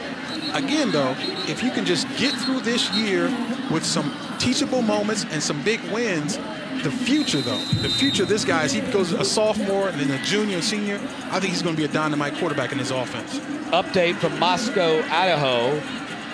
App State has come all the way back. A 45-yard touchdown pass from Taylor Lamb to Ike Lewis has tied the game at 20 with 10 minutes to play. Mexico State's going to get this ball back with just under 1:20, and that's plenty of time for this offense. Wright calls fair catch and makes it with a man in his face. Wesley Kennedy right there on the punt coverage. And so the Aggies have it at the 41, 59 yards away from a touchdown, and certainly closer than that for field goal range with 1:14 to play in the half. We've seen a ton of blitzes from Georgia Southern. I think at this point you stay away from that. Right, these receivers are running away from your defensive backs when it's man coverage. I play cover 2 or quarters defense and just drop back these secondary men. Keep the ball in front of you. So Aggies back on offense, down 3. Rogers fires across. That's Jaleel Scott. Long strides, gets to the 45. Upended by Freeman at the 45-yard line. That'll stop the clock, however, to move the chains. Great job again by running a crisp route. Catches the ball with his hands. You see that? No body catching from this kid. He is catching the ball with his hands. He's long, eating up garbage yards after the catch. You got to love it. Clark in motion behind the line. Again, the Aggies playing without Larry Rose tonight. Rogers fires to the far side, and Scott cannot come up with it this time. Brinson on the coverage, and it's going to be 2nd down. I think Brinson might have got away with a hold at the top of that route. I saw the receiver's body jerk back in an unnatural way. See if we can pick it up from the replay, but they don't throw the flag. It's great coverage. You might have see that flapping jersey there? That was a little bit of a tug there. You don't see at the top of routes receivers' shoulders pull back unnaturally like that. I knew something was going on, but referees missed it. Play on. 2nd down. Rogers time, fires. That's Scott again, and Scott tackled at the 40-yard line. De La Rosa, the linebacker, timeout called by the Aggies. Stops the clock with 37 seconds, brings up 3rd down. That's exactly what a conservative zone coverage is supposed to do. The ball will be caught in front of you, but you come up and you put a hurting on the receiver, and he'll remember that for the rest of the game. He'll start looking across the middle when that ball is coming from now on, because he knows there's a guy lurking. His name is Chris De La Rosa. Well, Jaleel Scott, we did not see them able to go that way with him in the first quarter, but he's got 4 catches for 40 yards and a touchdown here in the 2nd quarter, and it looks like they're starting to get him back in the mix offensively. 3rd and short, where Zoe Costantini resists the urge to bring pressure, because if he does, he is literally outmatched in the secondary. With all the injuries and the issues they have and guys missing, I just think bringing pressure here would be a mistake. Let's see what happens. 3rd down and 4. 37 seconds to play in the half. Aggies probably need at least another 15 yards to be field goal range. Heavy rush. Rogers throws. Ball up for grabs. Jaleel Scott, did he come up with it? And they're going to rule a catch for Scott inside the 15-yard line. What a catch by Jaleel Scott, stopping the clock with 30 seconds. Scott is one of the more physical receivers I've seen all year. He's getting held. He doesn't care. Look at him attack the football with his hands. I mean, that's beautiful. Offside. That penalty's declined. The catch is good. It'll be first down. There was also an offsides call on the Eagles, which the Aggies have declined. They still haven't set the change yet, and now the officials blow the whistle so they can set the chains. Now let's give a nod to this Aggie offensive line, though. They've held up. They continue to run stunts up front, bring blitzes every now and then, but they're rushing 4 lately, and they're getting blocked. Watch Scott. I mean, you're seeing right now why Scott is one of the best wide receivers, not just in the Sun Belt, but possibly in the nation. He's had his biggest games against the biggest opponents. He had a 9-catch, 174-yard game and a touchdown against Arkansas, and he had an 8-catch, 149 game and 2 touchdowns against Arizona State. This catch is under review. That's just a thing of beauty. That ball might have rolled out, boy. But I don't see any evidence on our replay to overturn the call of catch that was made on the field. That's right. Might isn't good enough, right? It has to be conclusive. It has to be undisputed, undeniable, because the call in the field was a catch.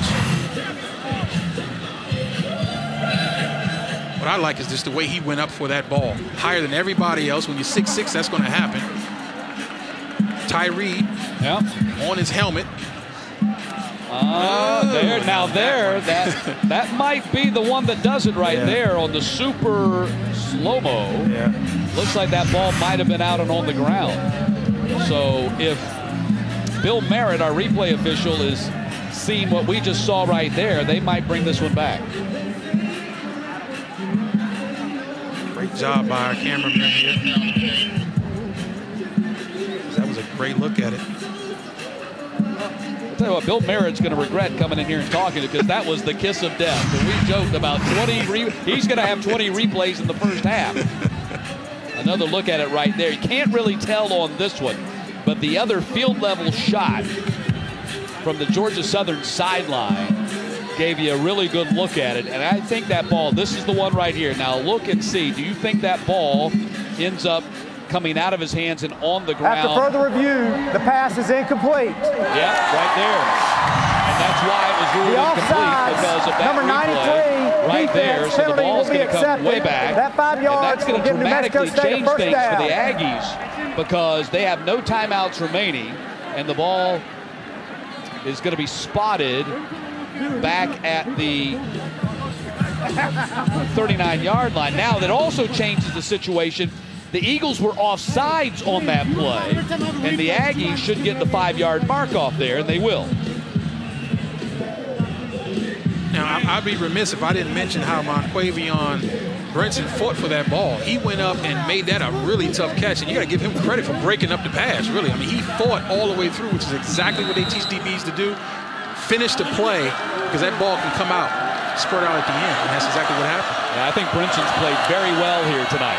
Rogers throwing on the run. That's complete to Hogan. Hogan didn't get out of bounds. Why didn't he get out of bounds? Yeah, that's a mental mistake there. He was right next to the sidelines. He got to get the ball out of bounds. Yeah, step backwards, young man.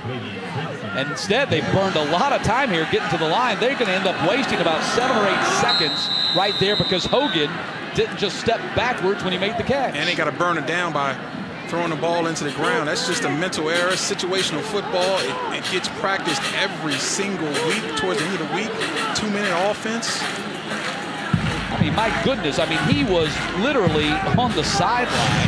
All he had to do was step backwards, and they would have had time to run another play. As it is, they're going to bring the field goal unit out now. Just think of how explosive this offense. One play is all it takes. You're right there. Just step out.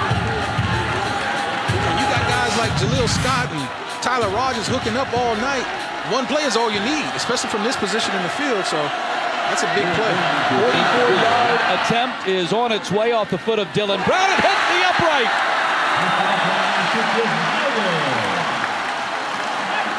And the Aggies come up empty again. So back-to-back possessions for New Mexico State. In scoring territory, they come up empty. And the nightmare night for Dylan Brown continues. I mean, that is the torture chamber for a kicker. Add that to the short kicks, the kickoff return for a touchdown on a pooch kick. This is just as bad as it gets special teams-wise for the Aggies. Yeah, it has been a bad half for New Mexico State on special teams, and now the Eagles will take a safety formation here and just take a knee and get to the locker room. And Georgia Southern will go to the locker room with a 24-21 lead. Your Georgia Southern Eagles 24. And now a little pushing and shoving for the two teams. And the officials say, guys, get on to the locker room and take a breath. Drink some water, relax a little bit. We're at halftime. Wow, what a first half. 45 combined points in the first half.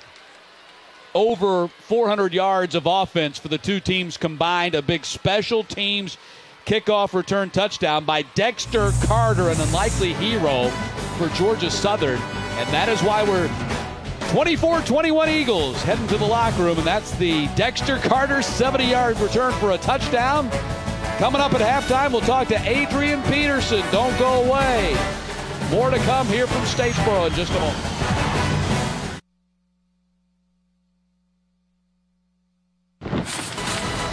Welcome to the Capital One Halftime Report. It's halftime in Statesboro, Georgia, and time now to take a look at this play that may impact your Capital One fan vote.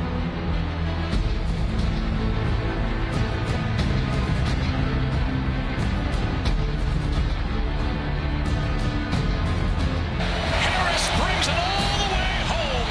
Oh, so easy for Jalen Hurts. Here's Ruggs, touchdown time. A sprint to the goal line, all the way, touchdown. Scarborough, he's going to walk it in left side. Touchdown, Alabama. Ridley to Pride. Cash money, touchdown. And don't forget to go to ESPN.com or the Sports Center Facebook page on Tuesday to give your Capital One fan vote. The Capital One Halftime Report will continue from Statesboro, Georgia in just a moment.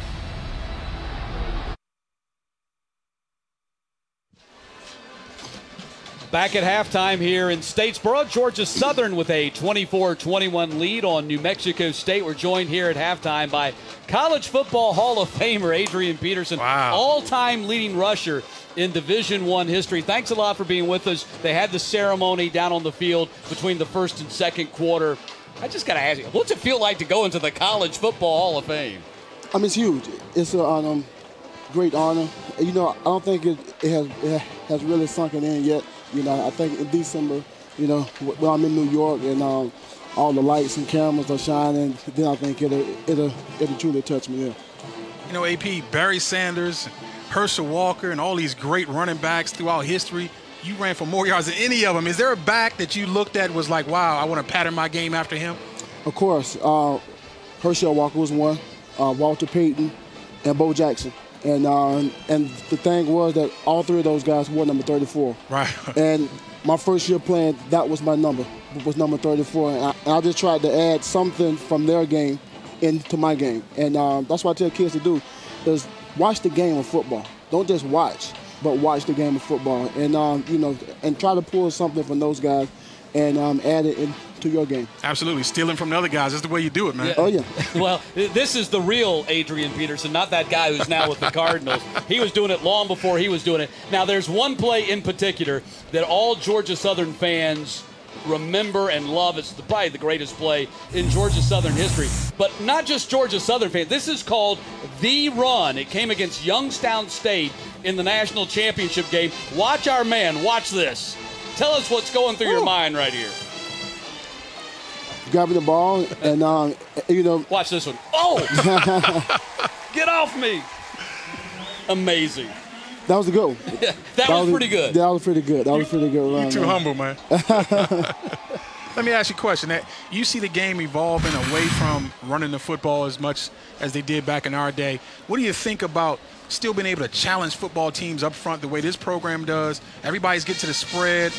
They want to throw the football out of the spread. Talk about how important it is to run the football and get balance in an offense. I think it starts out running the football, and you know, it just shows the aggression, and you know, they're taking some things out of football, but football is an aggressive sport, and the ones who can control the line of scrimmage are typically, you know, the ones who do well. And I really think the teams that throw the football as much as a lot of these guys do, they become a softer football team. So when they have to play against the Georgia Southerns or the Georgia Techs of the world, they really struggle controlling the line of scrimmage just because they don't practice against it a lot. Of course, and you know, here at Georgia Southern, when I was here, we would go about 15 minutes full contact, and quarterbacks and all. And it was great because for our offense, you have to get hit in practice in order to run it on Saturdays. Because if you go all week not getting hit, and then on Saturday you come and get hit, it's a different element. No question. Well, I encourage you to Google his stats. They're really unbelievable. I can't give them all right here, but one of the most impressive, I think, is what was 48 consecutive games of 100-yard rushing.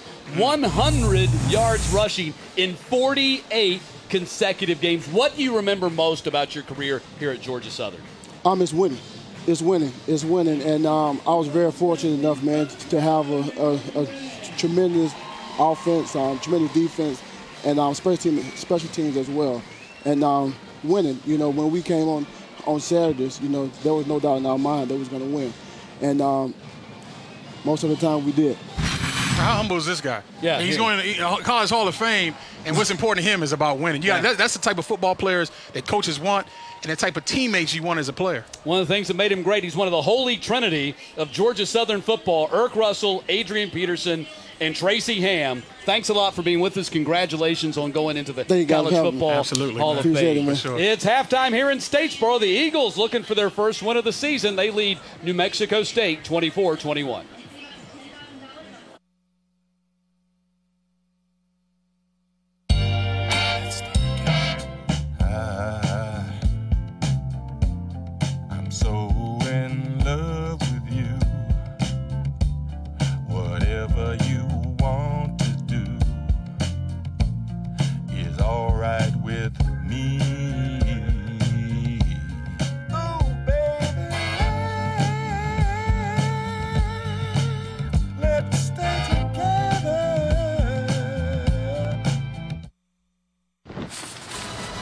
Welcome back to the Capital One Halftime Report. Halftime here in Statesboro, 24-21. Georgia Southern with the lead on New Mexico State. Let's take a look at those first half highlights. Wild first half. Actually, New Mexico State was able to jump on top first. They really were. They ran the football early in the game, and they were able to be successful with a balanced attack. And then the touchdown run by L.A. Ramsby made it 7-7. Big touchdown pass from Rogers to Hogan made it 14-7. They really responded well early on, but eventually the problem became the kicking game. I mean, they're dominating in terms of the total yards, but Georgia Southern kept getting the ball at the half-field mark and just really taking advantage of it. And you see there just a tremendous run with great blocking. All the backs are playing well. L.A. Ramsby and company. Garrett, Fields just balling out. And huge first half. But this was really the backbreaker in that first half. A short kick. You mentioned the special teams problems for the Aggies. Tried to kick it short. And Dexter Carter, one of the up-backs, took it 70 yards for the score. And that's where we stand, 24-21. Second half starting when we get back.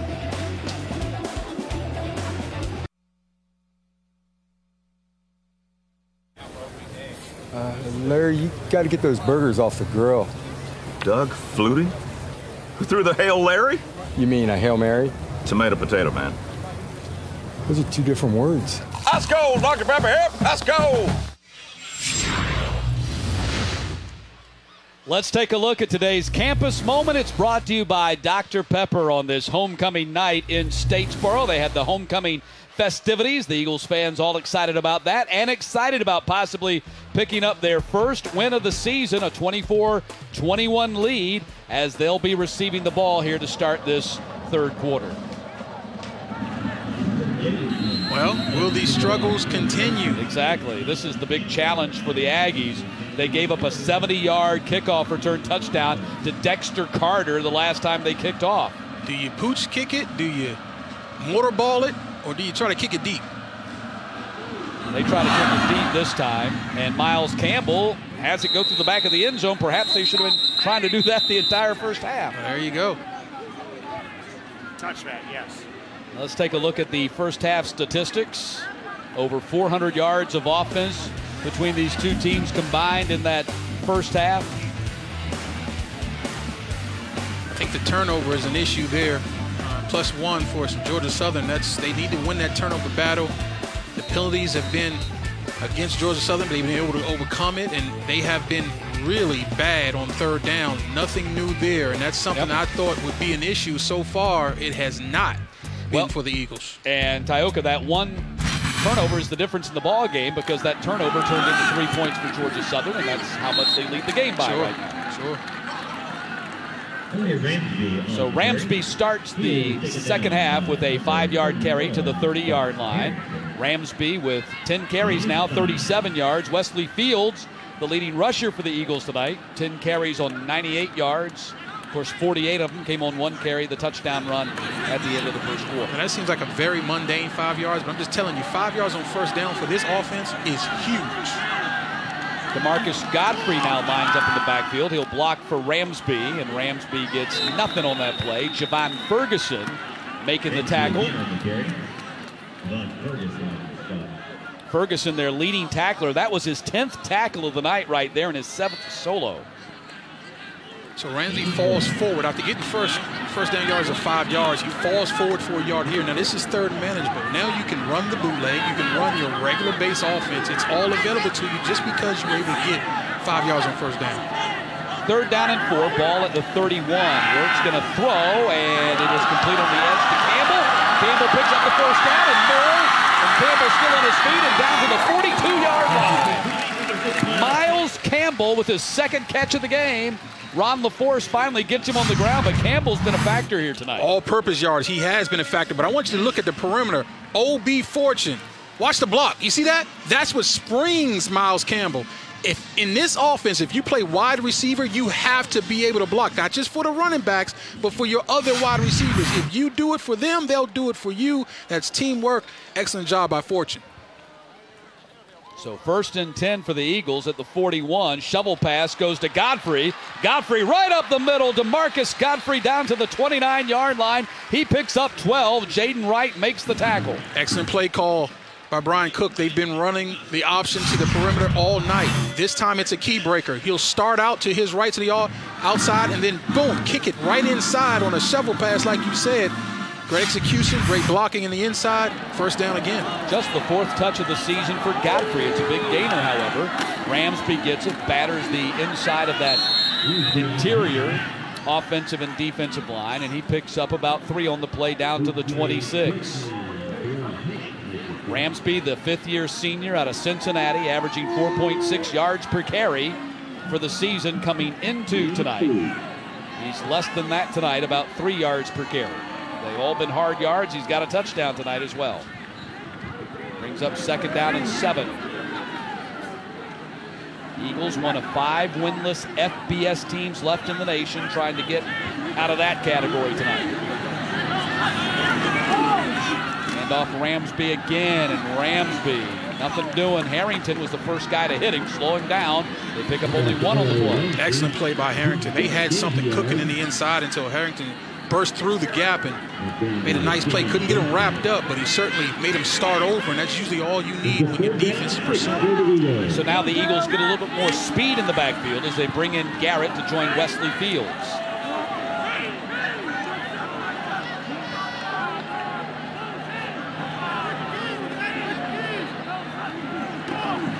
Handoff, Fields.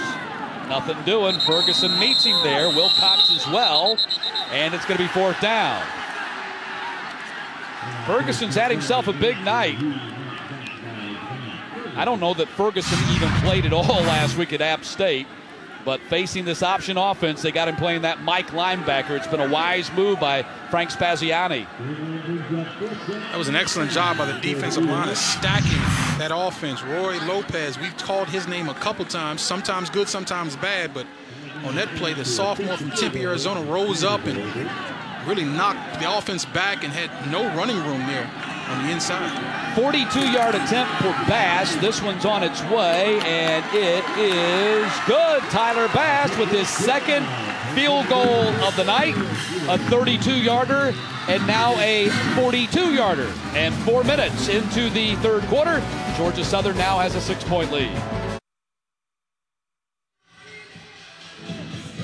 27-21, Georgia Southern looking for their first win of the season and their fourth all-time win against the Aggies, the all-time series 3-0. They've all been competitive except for the last one they played here back in 2015 when the Eagles ran them out of the stadium 56-26. And this series, despite the fact this is the last year for New Mexico State in the Sun Belt, will continue as they've signed a home-and-home series between the two teams in 2018 and 2019 as well. On that last possession, that was really good red zone defense by this New Mexico State Aggie defense. And so they're in good position now because the offense has been humming. And Bass again nails it deep, a good 8-9 yards deep in the end zone. And he has been a big weapon for Georgia Southern tonight on kickoffs and also booting 2 field goals. And he's changed the scoreboard, exactly. So, you know, the drive start average is 45 for Georgia Southern, 25 for New Mexico State. That is great for Georgia Southern. It doesn't really kill New Mexico State because they're so high powered. They throw the football so well. They move the ball so well. But for Georgia Southern, they cannot afford to flip that field the other way. If they were starting inside their 20 or 35-yard line, it'd be an issue for them. They wouldn't have as many points as they do now. Ball starts at the 25. Rogers goes right to the air, throws to the sideline. That's complete to Hogan. He gets dragged out of bounds by Bird at the 33-yard line. Are you surprised that New Mexico State, even though Rose is out and we know he's their top running back, they basically abandoned the run? They've run the ball only 8 times the entire night. It's surprising to me because I think it can keep a defense honest. You can catch them with a draw. You can catch them just trying to get too little in the box and really spread out to try to stop the pass. They hand it off right there to Huntley. He tries to get to the edge and does across the 40, and Huntley out of bounds at the 43-yard line. So they go to the run, and it works. Yeah, that's what I'm talking about. Right now, you know, Georgia Southern has changed their defensive philosophy. They're based now nickel. And there's just not enough guys in the box. And Huntley can just outrun the box anyway. So you every now and then you like give them a run to keep them honest, give them something else to think about, and it'll slow that rush down who's been all over your quarterback all day. Raymond Johnson being helped off the field. That's bad news. Raymond Johnson, the freshman out of Sumter, South Carolina, has had himself a nice game here tonight. Yeah, he's been balling. And that's unfortunate to see him limp off. It's good that he's doing it under his own power, but that's a bad look for Georgia Southern because they need him. He's been in the face of Tyler Rogers all day. If this pass rush slows down as this game wears down, that's a bad situation also for Georgia Southern because Tyler Rogers in the pocket will kill you. Johnson officially tonight with a quarterback sack and 2 quarterback hurries. It's 1st and 10. Ball at the 43. They bring in Gleam to replace him on the right defensive end spot. Rogers going to fire to the sideline, complete to Huntley. He's not going to be able to get around Baker, who drops him or gets him out of bounds, I should say, for a loss of a yard. Darrell Baker is one of the guys that Zoe Costantini told us would get a lot of run. And he's making the most of it. Look at him eat up ground. Now that's some speed right there. That's closing speed by a DB. Comes in with the right leverage, uses the sidelines as an excellent defender. Great job.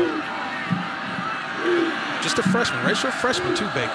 36 passes, just 9 rushes for the Aggies tonight. Ball is dropped across the middle to Hogan. Gets out of Brinson's tackle and down to the 49-yard line. So he picks up an extra 5 yards on the play after Brinson fails to get him on the ground.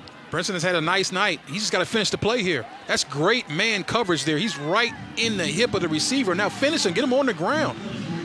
You got to finish that play, and that's a great job of continuing to fight forward by the receiver, Greg Hogan. Aggies are 5 of 8 on 3rd downs tonight. This is a 3rd down and 4 from their own 49. Huntley's out there if Rogers goes that way. Instead looks across the middle and fires incomplete. was looking for Muse. That was Baker on the coverage, and it's 4th down. I think Baker got away with one there. There was some contact just before the ball arrived, and the officials didn't throw the flag, so I saw it, though.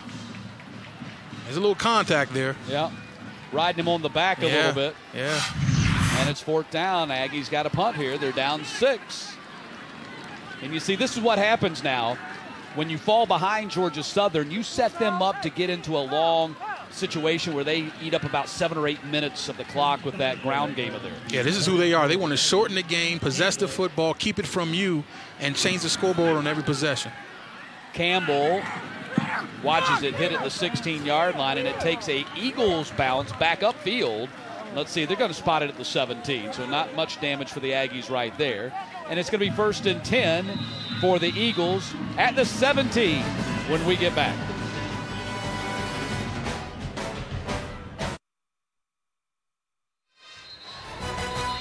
Georgia Southern leading New Mexico State 27-21 on a night where they're paying tribute to Coach Irk Russell and Adrian Peterson, who we talked to at halftime. The Eagles script on the side of the helmet here, they're calling these the Irk Russell classic uniforms. So you take a look at the pants. The blue stripes down the side of the pants represent Coach Russell's 3 national championships and beautiful Eagle Creek. And then the gold stripe overall represents, and there's a gold stripe in there, trust me, at least they told us there was, represents the 6 overall national titles for this Eagles team. Works on the carry, going to be dropped right away at the 16-yard line. Might have lost a yard on the play. Tried to go quarterback draw, and that's fooling nobody because you're not a passing team. So, Deshaunte Lloyd wasn't buying any kind of pass look from the offensive line, and he just went in and made the play. Negative yards. Yeah, they know the Eagles are going to run, and the Eagles know the Aggies are going to pass. It's pretty much been one-dimensional for these two offenses tonight. Expected by the Eagles, maybe not so much for the Aggies. Again, the Eagles try to run the ball, and no success against this Aggies defense right there. That was Monteo Garrett on the carry, his 4th of the night. And if you're an Aggies fan, this is exactly what you're looking for. When you don't give up any real yards on 1st down, get a short gain on 2nd down, this is terrible situation for the Eagles offense. You are now in control if you're the Aggie defense. Just play one more play aggressively, make the tackle. Generally, it's going to be in space. You better get off the field. Eagles are 2 of 8 on 3rd downs tonight. Works rolling to his right, running, now going to run it up to the 20-25, and he's at the 28-yard line. He picks up the 1st down. Can't let him out of the pocket. The Eagles crowd here, you could hear several of them calling for a targeting, but what happened was he slid down. But he was sliding down, and the defender was coming in to make the tackle and kind of met him in his slide down. Yeah, see? Yeah, nothing. That's there. not a targeting. Not I mean, the guy brushed him with his arm, but it was on a cutback and a slide. That's right. And if you're the defense, you can't let Shy Works get out of the pocket. That's the only way he can beat you. Keep him in the pocket, make him read the defense, and deliver the ball. Third down conversion for the Eagles tonight. Fields instead. Monteo Garrett ends up with it. Fooled me on the play. He gets up to the 37-yard line. He's close to a 1st down. We talked about option offense being assignment football for the defense. And right there, they got outnumbered. There was nobody for the pitch. There's got to be a guy for the dive, a guy for the quarterback, and a guy for a pitch. And watch the pitch get forced, but then there's no, or I should say, yeah, the quarterback gets forced in the pitch, but there's nobody on the pitch man. Hard running right there for Wesley Fields. Terrell Hanks gets him on the ground, and he stands up and points 1st down as Fields goes over 100 yards rushing for the night. They considered Fields kind of a cross between Matt Breida, who's now with the San Francisco 49ers, and his partner right now, L.A. Ramsby. Quite frankly, it's been a disappointing season for Fields until tonight, averaging just over 3 yards per carry, but he's had a good night tonight. I think these are good backs. The offensive line has struggled coming into the game, and tonight, though, they've been stellar, and therefore the backs have been stellar. Handoff, Godfrey met by Lopez. No way. Godfrey got one. Ray Lopez, probably their best defensive lineman. And again, the Aggies have had to play a man down on that defensive line today. Stody Bradley, their starting left end, did not play tonight or has not played tonight because of a shoulder injury. Offensively, they've been without Larry Rose. He did practice lightly this week, banged his knee last week against App State. I guess got out there in pregame warm-ups, just couldn't go. Yeah, and I'm seeing something from Lopez. He's a good football player. Just a sophomore. Wirtz wants to throw. Instead, he's going to run. And Lopez gets on top of him again at the 47-yard line, brings up another 3rd down and long. Again, the crowd's looking for some sort of call, but no, he's a runner now. He's not in that protective pass. Once you break the pocket and you start running. Now, when I say break the pocket, he broke it from the inside. See how he kept him inside the pocket this time? It's a totally different ball game for these little quarterbacks who want to run around. Get outside the pocket, they're dangerous. They kill you on the outside. Keep them inside the pocket, make up a run up inside. They don't really want to see linebackers waiting for him. Lopez moves pretty good for his 6'2", 310 self, doesn't he? Yeah, he does. And I'm thinking he's a little more than 310, too. That was the preseason weight. Right. 3rd down here. Wirtz in a pocket, now running, and going to go down at the 50-yard line. Ferguson came up from deep to make the tackle, and now it's going to be 4th down. And Georgia Southern's going to punt here. But what they were able to do with this drive is flip the field. See, I would never play man coverage against these guys in passing situations. I play zone so that everybody has eyes on the quarterback looking to see where he goes. He really struggles if you make him have to read the defense. He just hasn't had enough plays, hasn't have enough snaps at trying to do that. So if you see, he's always trying to see one guy. If that guy's covered, he's taking off. I tell you, another place where the Aggies have missed Larry Rose tonight has been in the punt return game. He had a 37-yard punt return last week at App State. Not having him back there, you lose a measure of explosiveness. The ball hits inside the 10, and they can't keep it from going into the end zone, so it'll come out to the 20, and that's where the Aggies will have it with 3:40 to play here in the 3rd quarter. And we'll take a timeout, take a breath. We got a pretty wild 4th quarter coming up, I'm guessing.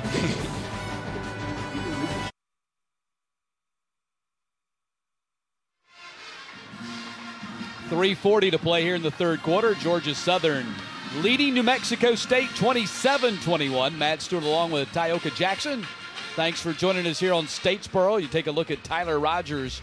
261 yards, all of that in the air. A couple of touchdowns and one interception that turned out to be critical. That turned into 3 points for the Eagles in the 2nd quarter.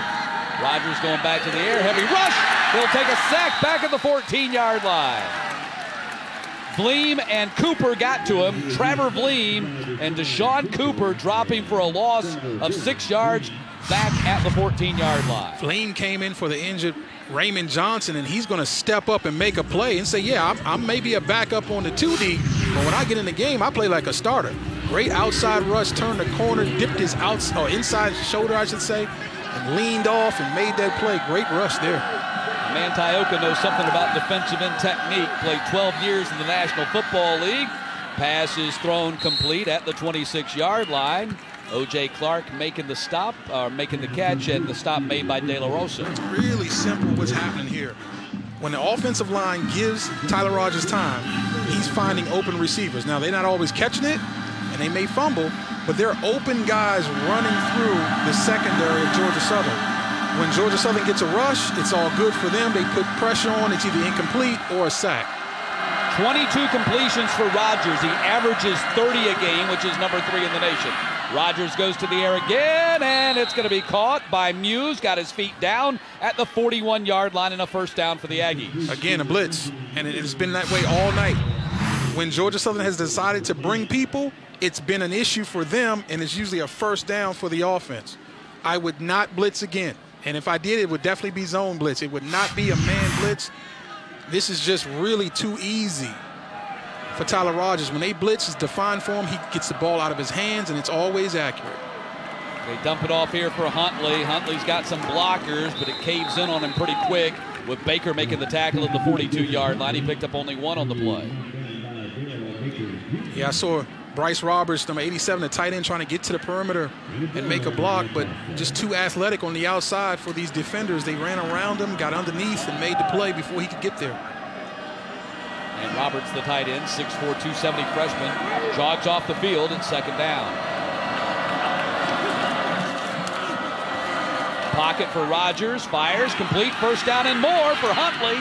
And Huntley tries to slam on the brakes and make a cut and slides out of bounds at the 33-yard line.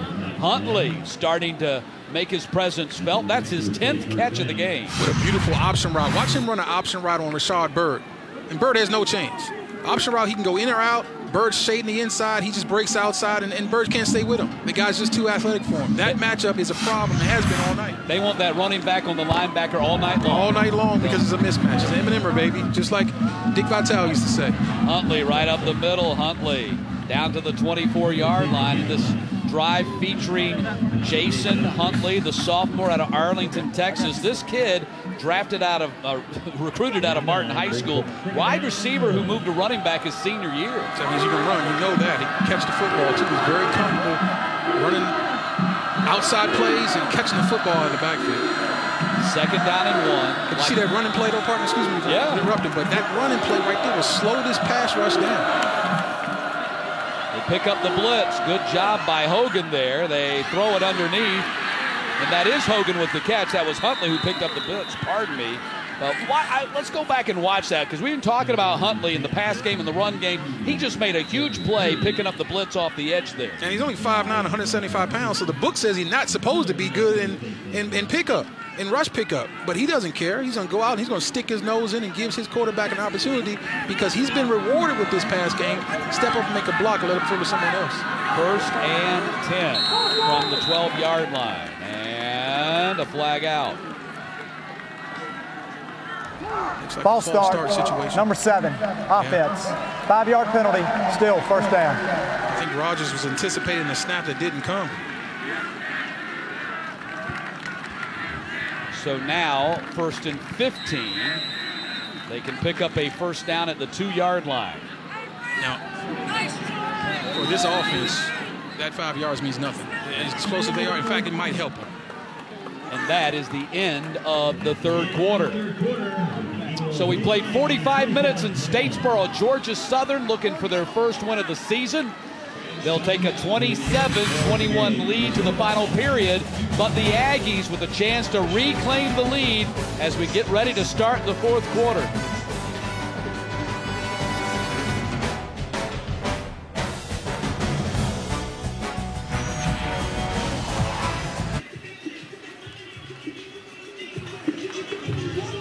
Start of the 4th quarter in Statesboro. Matt Stewart along with Tioka Jackson. Georgia Southern 27-21 lead, but for how much longer, as the Aggies have it at the Georgia Southern 17-yard line to begin this 4th quarter. I think fatigue is going to become a factor for both of these teams, but especially Georgia Southern, because they've got some players out. Some players, they had players who've had to leave the game due to targeting. Do they have a rotation at this defensive line to continue to try to pressure this offense, because we know New Mexico State's going to continue to throw the football for these final 15 minutes. They pass it to Kramer. This is a double pass. Kramer going downfield, caught for the touchdown by Bryce Roberts, the tight end. The double pass. Last week, App State ran a double pass against the Aggies. This week, the Aggies run the double pass against the Eagles. We're tied at 27. Amazing call. And why is it an amazing call? Because of the area on the field. You just don't expect a double throw in the red zone. And you're throwing it to a guy who never catches the football in Bryce Roberts. Roberts with touchdown catches in consecutive weeks. He has only 4 catches this season, but 2 of them have gone for scores, and both in the last 2 weeks. And now Dylan Brown will try to give the Aggies the lead with this PAT. He does. 28-27, Aggies on top. So nicely executed by New Mexico State on the first play of the 4th quarter. The former quarterback, Connor Kramer, takes the toss from Rogers, and Kramer lofts it downfield for Roberts. That's 6, and that's an Aggies lead.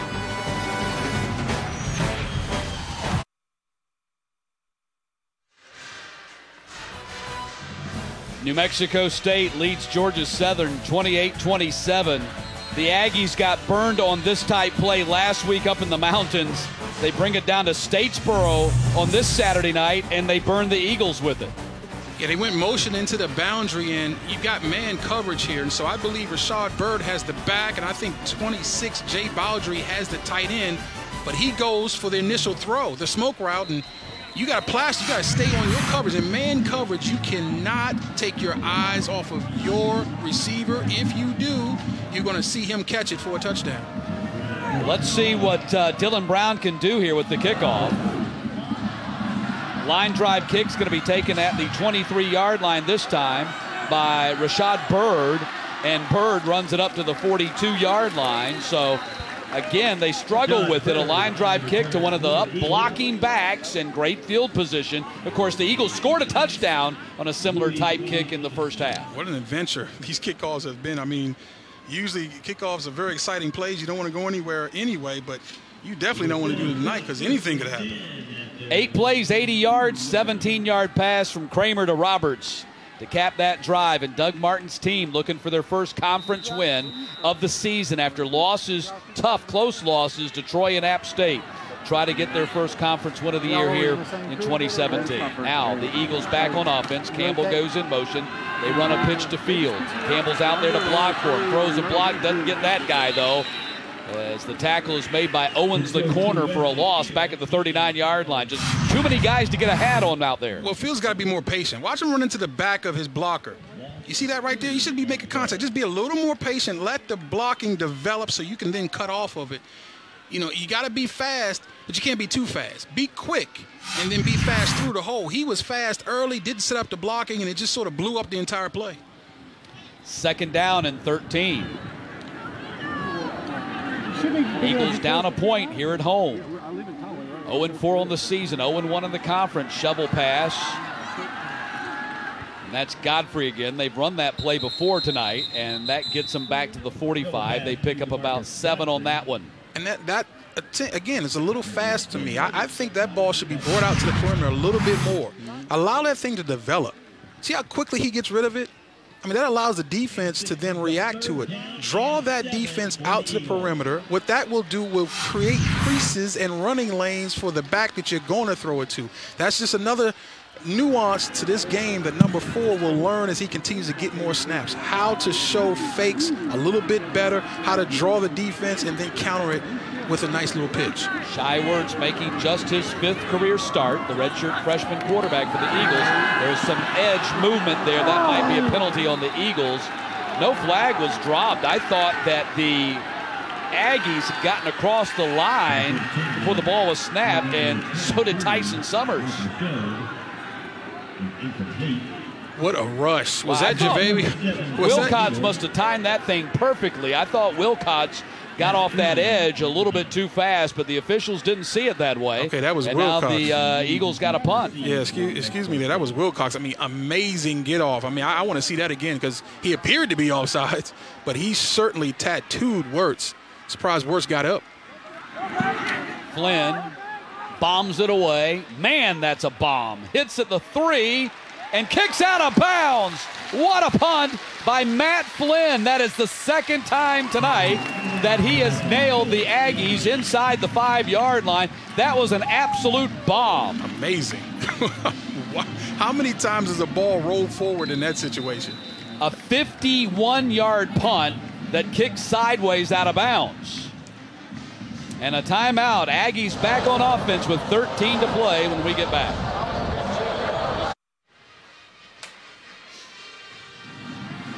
Aggies at the 4-yard line after Matt Flynn's 3rd 50-plus punt of the night. But going back to the previous play prior to the punt, we wondered if Wilcox had been offsides. He just got a great jump off that right edge. Just a beautiful get off. Watch him get out of them stands. And you got to win the one-on-ones in pass pro, and watch this guy get off. Yes, sir. And he's right behind. If you're even, you're leaving. Ryan Northrup is a converted guard for this game. He's supposed to be playing guard. Due to the injury of Boykin, he had to step out and play offensive tackle. Cedric Wilcox is giving him the business. Northrup making his 21st start tonight and his 20th consecutive, which leads the team. Huntley gets to the edge, and man, he was about a tackle broken away from going 90-something yards. Yeah, I would continue to run the football. One of the advantages of throwing it early is it tires the defensive line out because they got to rush the passer. And then you got this guy who's Quicksilver, is the fastest player on the field. You continue to give him the ball out of the backfield and running plays. It's a scary proposition for the defense. That's the 8th rush for Huntley tonight. He also has 10 catches. So that's 19 touches in a rather unconventional manner for Huntley. 9 rushes and 10 catches for the running back. Yeah, get it to him in all different ways. And they're starting to run the football now. They have a lead. It's only a 1-point lead, but it's in the 4th quarter. They're starting to not pound the football. It's perimeter runs, sort of a finesse running scheme. But anytime the ball is in number 1's hands, again, it's a good thing for the guys in Bergen. They throw it to Jaleel Scott out here, and he'll step out of bounds at the 28-yard line. That's close to a first down for Jaleel Scott with his 5th catch of the night. Let's talk about the efficiency of Tyler Rogers. I mean, so often you get used to a guy like him just throwing to the open man and the ball's completed, no big deal. Just think of how many times around college football they're errant throws, unnecessary picks because the ball is inaccurate or not thrown on time. When this guy gets his feet set, he's able to survey, he has laser accuracy. Huntley with the carry. Nothing doing that time as Huntley got chopped down at the line of scrimmage. Cooper and De La Rosa making the tackle. But Huntley right at 125 yards of total offense tonight. Rogers 333 yards passing. He averages 352 a game. I know that's a mind-boggling number, which leads the Sun Belt. It's number 5 in the nation.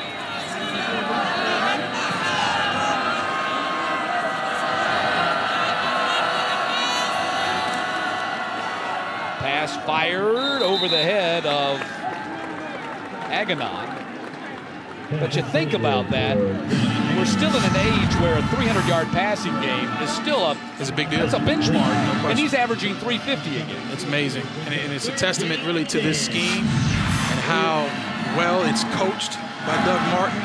They get guys open, and it's also a testament to his ability to get better and better. I saw him 2 years ago. He was not the same quarterback. He's a really good, accurate thrower now. 3rd and 10, Rogers in trouble, gonna run, try to get to the sticks, and it was Vleem who made the tackle at the 36 and kept him from getting a first down.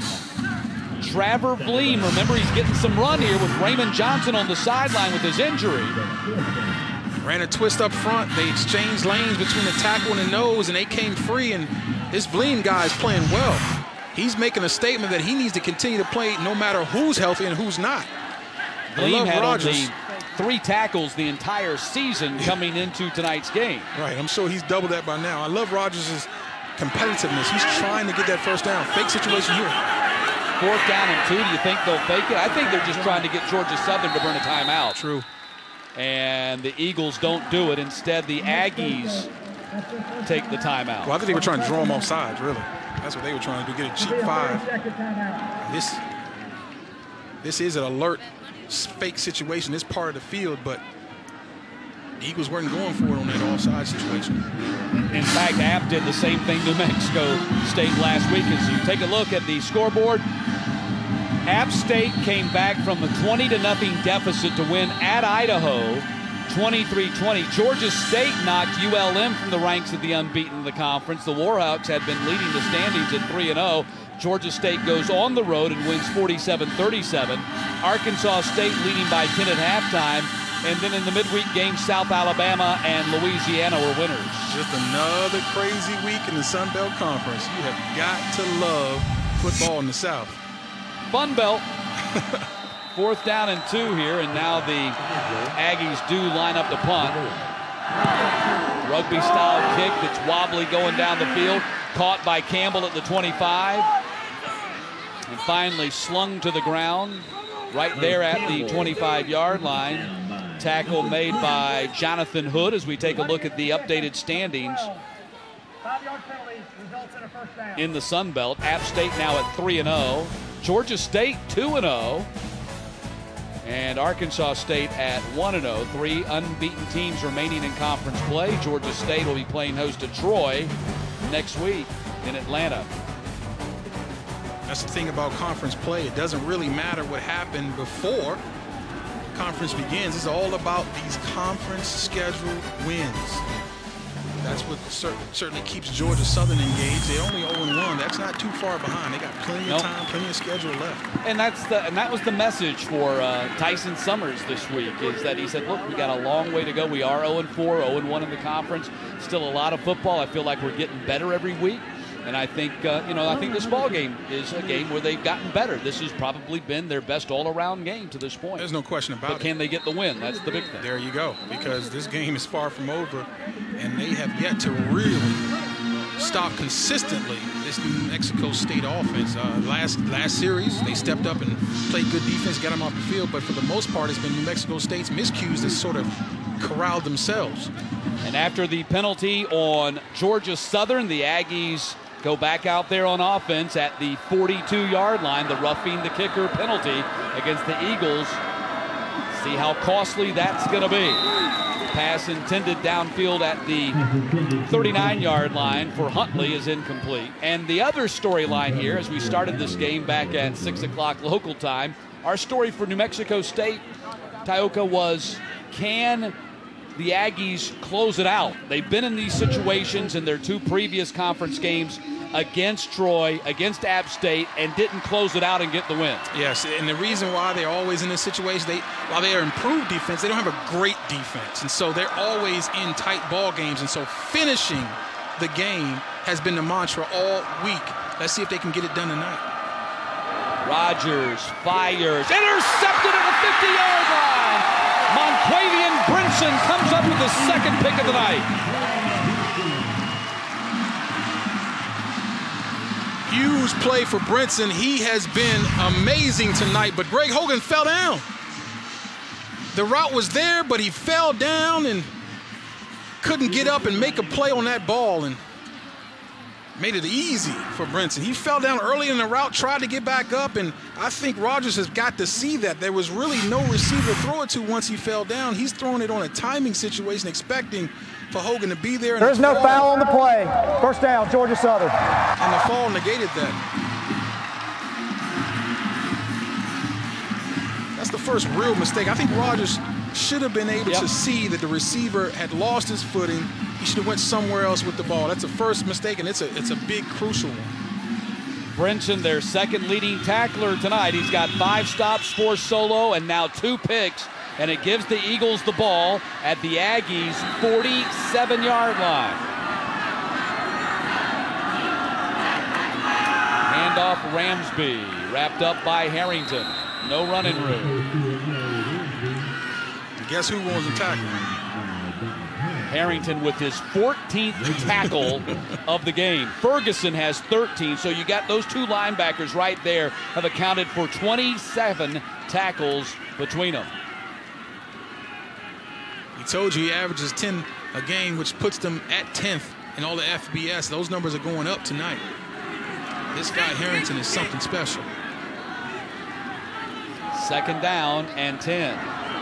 Eagles down a point on their home field. Ramsby again.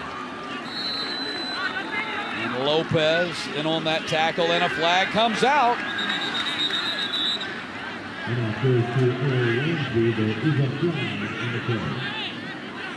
So we could have some manner of unsportsmanlike penalty right here, as the teams are having to be separated at the 43-yard line. So we'll check the call here. This could be a devastating penalty either way if it's a 15-yard mark off. After the play, personal foul, fighting, number 75, offense. That player's disqualified. 15-yard penalty, third down. The Eagles just had their starting center ejected from the game. The backup is a freshman. Unbelievable. Curtis Rainey becomes the third Georgia Southern player to be ejected from this game. Unbelievable. They just don't have enough depth to go through this sort of attrition.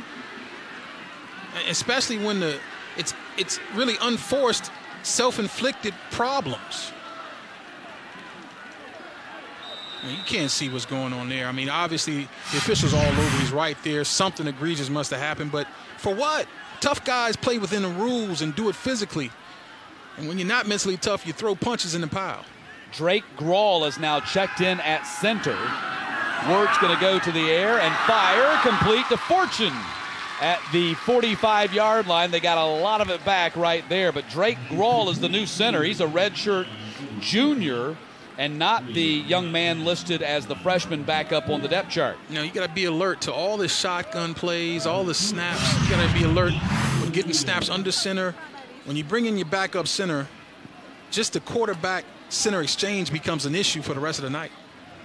So 4th down now, the Eagles got to kick it away with 8 minutes to play in this ball game. If I was Tyson Summers, I would get Shy Wirtz and their new center over on the sidelines working snaps right now. Flynn has had himself a big night. And this was a short kick this time. And it hit straight up and down by Bird at the 19. So that's the first time that Flynn has not executed 100%. But it still puts the Aggies at the 19-yard line, 81 yards away. And more importantly for the Eagles now, just 7:58 remaining. And remember, this is an Eagles team that the clock becomes your enemy when you're an option team and you're not a passing team. And if you get it back and not a lot of time left on the clock. Yeah, you know, at this point, it's not an issue.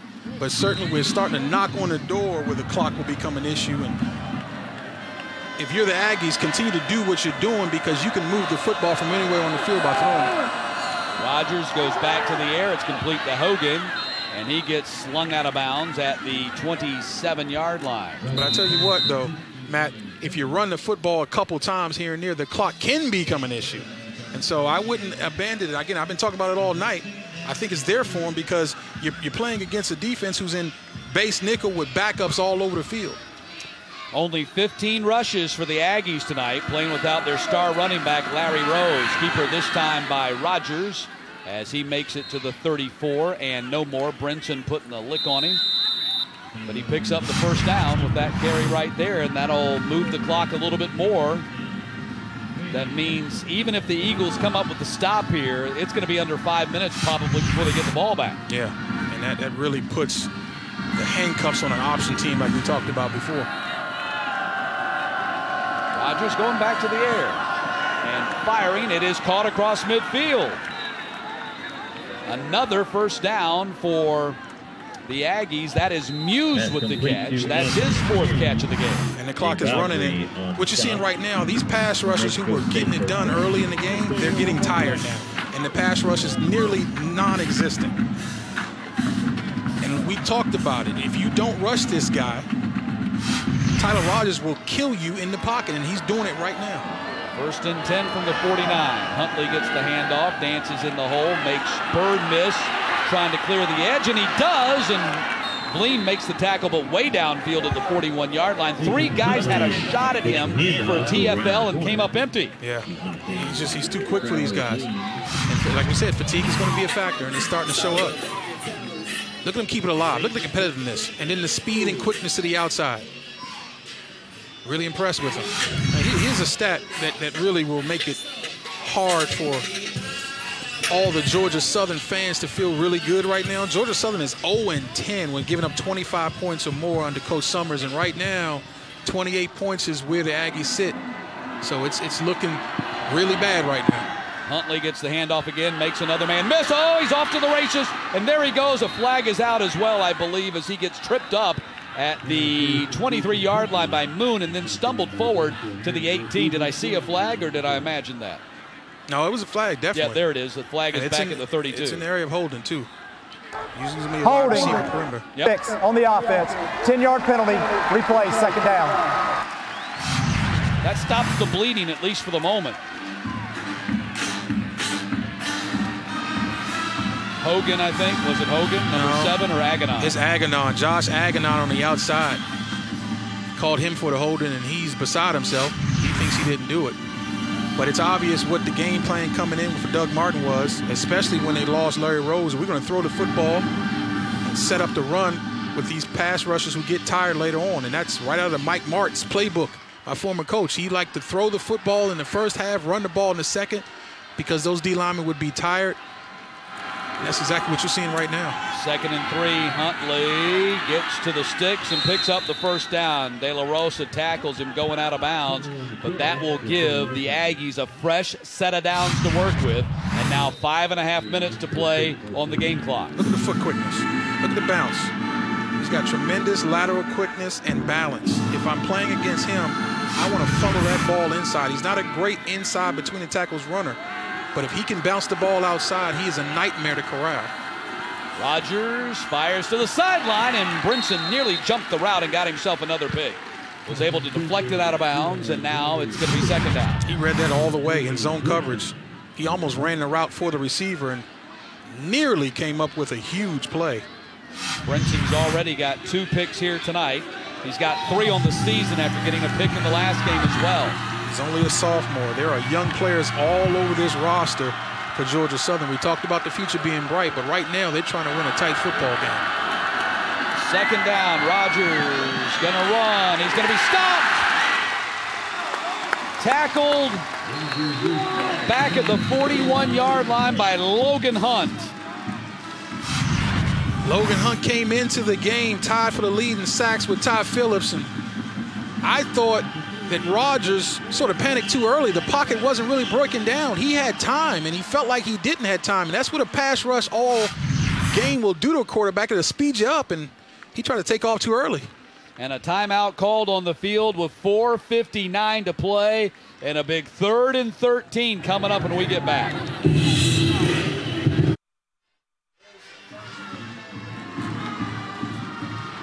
4 minutes and 59 seconds. Georgia Southern has won the time of possession battle the entire game, but here in the 4th quarter, the Aggies have held the ball for close to 7 minutes, and the Eagles just over 2. I thought that was an excellent use of timeout by Tyson Summers. Give his guys a chance to rest and go rush the passer. 3rd and 13, Rodgers goes downfield, got a man open, it's caught at the 20-yard line for a first down. Muse was able to find himself open way downfield for his 5th catch of the game. That gives him over 100 yards of receiving. What a read by Rodgers under duress. Watch, he's got a guy in his face again, makes a beautiful read and throw. Wow, this guy's so impressive. And Muse had been a short yardage guy the entire season, averaging less than 10 yards per catch. Here tonight, he's over 21 yards per catch. 1st and 10, ball at the 21-yard line. They're taking their time, which is really intelligent. Handoff Huntley. Makes De La Rosa miss. And then tackled downfield at the 15-yard line by Logan Hunt. So this is, to set this up right now, it's obvious what has to happen. If you're the Aggies, you have got to get the ball in the end zone. You got to find a way to score a touchdown. If you're the Eagles, you got to play great red zone defense and force a kick, because you got to make sure that this stays a 1-possession ball game. Aggies taking their sweet time at the line of scrimmage. 499 yards of total offense for New Mexico State tonight. Georgia Southern 256, so approaching a double up. I think if the Aggies score a touchdown, they're going to go for 2 to try to make it a 9-point game. Handoff goes to Huntley, clears the edge inside the 10 on the cutback, got tripped up at the 6-yard line. That'll be a first down for New Mexico State. That was Brinson who came up and clicked his ankles. 1st and goal to go for the Aggies, and the clock is still running, 3:28. Got to make them kick a field goal here. Touchdown will be near disaster. I think the Aggies right now are thinking about scoring here and already coming up with their best 2-point play, because that would make it a 9-point game and effectively end it if they do score a touchdown. 8 on the play clock. Aggies going to run it all the way down if they can. Keeper Rodgers. Rodgers runs right into Bleem at the 6, and Moon. They decided to go with the same play they did when they first touchdown. Read option and the keeper by Rodgers. I expected them to go for it, but I thought they would do it a little bit closer to the end zone to mimic exactly what happened in the first quarter. But usually, offensive coordinators will repeat plays that are successful, and that was a successful play for them in the first quarter. You see the time on the play clock, and the Aggies doing a job of milking it down. If you were the Eagles, would you be burning timeouts here? At this point, no. I think you start using them after the 2-minute time. You got to get your defense in there to make a play for you right now. And Huntley gets smushed at the 5-yard line. 1-yard pickup. Bleem was in there to blow that thing up. And Ty Phillips in there as well. And now Georgia Southern does use their second timeout. Brings up a 3rd down and goal from the 5.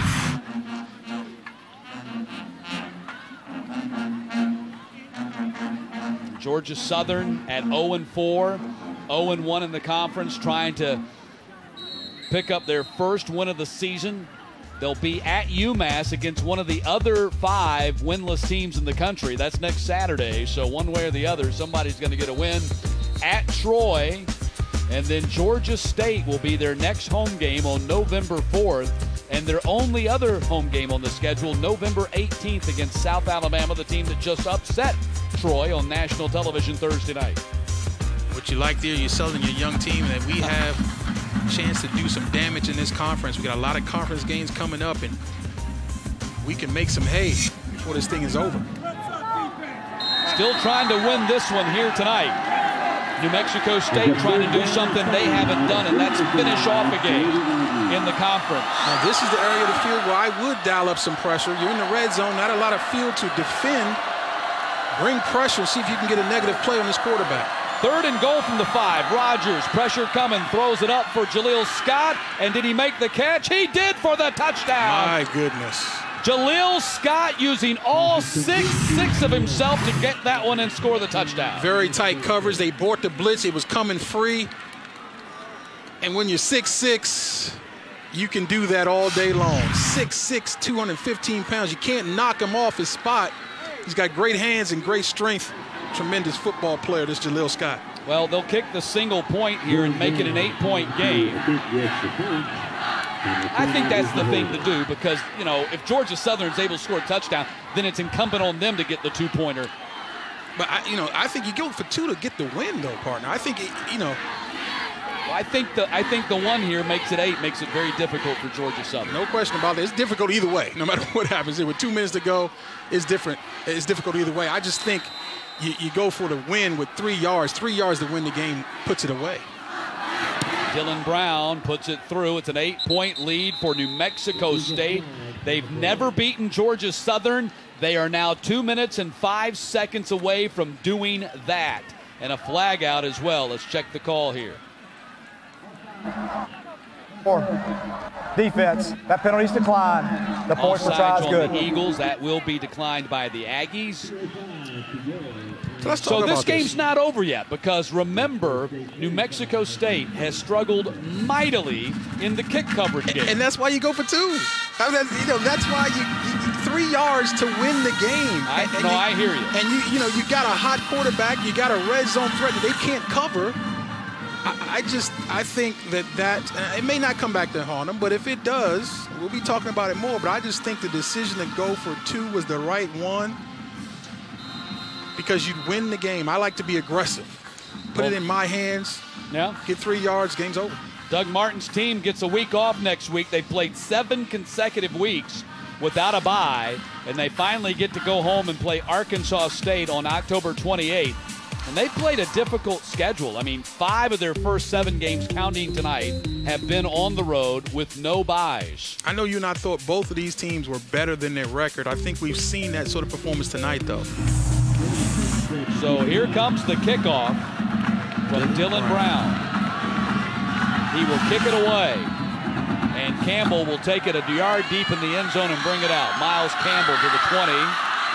And Campbell up to the 20, let's see where they spot it, 28, 29. About 71, 72 yards for the Eagles to go, and they've got to score a touchdown, and then they've got to score a 2-point conversion to force overtime. Yes, and if I'm on defense, I don't go man coverage. You don't want people with their back running away from this quarterback because he will scramble and rip you. I think you play zone, force him to look for the open receiver and throw an accurate ball. And if he does break contain, you have eyes on the quarterback to come up and rally. Wirtz is only 6 of 8 passing for 73 yards tonight. Can they throw the ball downfield in what is an obvious 2-minute drill situation. Works, pressure, goes down. Wilcox gets him on the ground at the 21-yard line, and the clock is rolling. Wilcox has been big all night.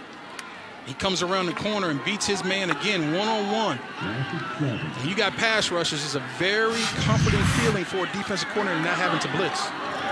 Second down and long now. Hanks lines up off the edge, comes on a heavy rush, works flushed out of the pocket, motioning for his receivers to run, and he's going to step out of bounds, and they take more loss on the play. Third down. That's just another mistake by a young quarterback. You got to throw that ball away. Two things happen. You lose yardage, and that's not good for the whole team, but then you also take a sack, which is hurting your offensive line and their stats. It's demeaning to the offensive line to just run out of bounds when you don't have to. Just throw the ball away, save the yards. 3rd and 17. The Eagles have to get to the 38 to get the first down, and we're down to 1:25 to play. The Eagles do have one timeout remaining. Wirtz has yet to get a pass off. Going to heave it downfield, looking for Fortune, and Fortune can't come up with it at the 29. Owens, the corner, was running step for step with him, and now the Eagles are facing a 4th and 17. Nice effort by Wirtz to get it out there, and this was either going to be a pass interference or an incomplete pass because the coverage was tight. And yes, he got a little handsy, but I don't think that was enough to give him an advantage and throw the flag. So I think that's a good no call. What do you think? I agree, and you know, this is the problem with the option offense. You have no intermediate passing game. I mean, your options are really throw the ball downfield when you get the ball in this type situation. Yeah, they're really a fish out of water in this situation. You got to hope for a PI or a missed tackle to run for the first down. 4th and 17. Hanks coming off the edge. Wirtz going to step up, and he's going to run. Can he pick up 17 yards, gets to the sideline? He's not going to get there, or did he? Ball came out after he was hit at the 37-yard line. The Eagles say they recovered on the plus side of the sticks, and we'll have to check the call down on the field. That's why I wouldn't blitz in this situation and run man coverage, because you give an opportunity for a guy like that to get downfield, play zone coverage, and let your guys see the break of the pocket and rally up to make the tackle. They're still trying to figure this thing out. I think he was short of the sticks, and the ball would go over on downs. Yeah, I don't think that was a fumble at all. I think the ground calls it. I think he's short. Or do you think he tossed it forward? Yeah, and that's another thing. He might have did it on purpose. The old Kenny Stable play. The ruling on the field is the ball carrier fumbled the ball forward. Therefore, the ball is returned to the spot of his fumble, which is short of the line of the game. It'll be first down, New Mexico State. There you go. That's right. And so the ball will go over on downs, and the Aggies are going to get the win here tonight. Even if this was a legitimate fumble, which I'm not sure it was, but even if it was, on 4th down in this time of the game, that's the rule. They do not allow a ball to be fumbled forward and recovered. It always will go back to the spot of the fumble. So it's the Kenny Stabler rule. That's right.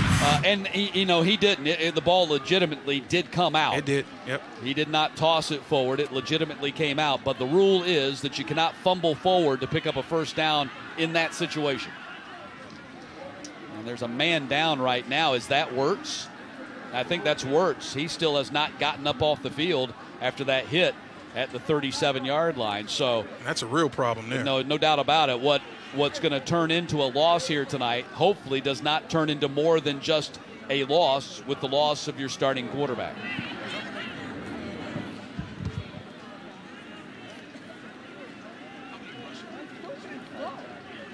So the Aggies will take over. All they have to do is take a knee from here on out. The Eagles do have one timeout remaining, but there's nothing that the Eagles can do outside of a mistake by the Aggies.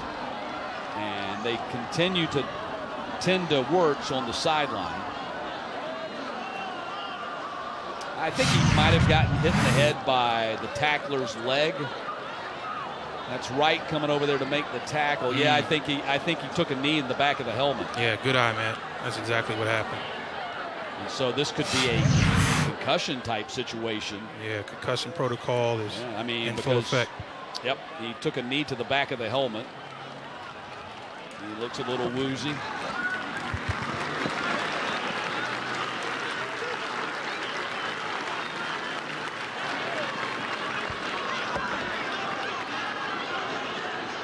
Well, he fought. That young player fought tonight, and his teammates fought with him. They didn't play like an 0-4 football team, like a team that doesn't have anything to play for. They came out on homecoming night, honor some of the great players that have ever played here on this field, and they showed really good fight here.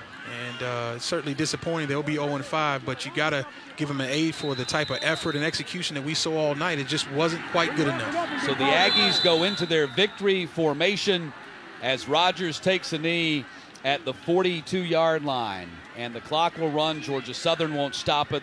There's no need to, because they can't do anything with it even if they stop it once. And New Mexico State will have defeated Georgia Southern for the first time in program history after losing the first 3 games in the series. Aggies will be 1-2 in the conference heading into their bye week, and the Georgia Southern Eagles will drop to 0-5 overall heading into their game against winless UMass next Saturday up north. And they did it without Larry Rose III, one of the best players in the conference.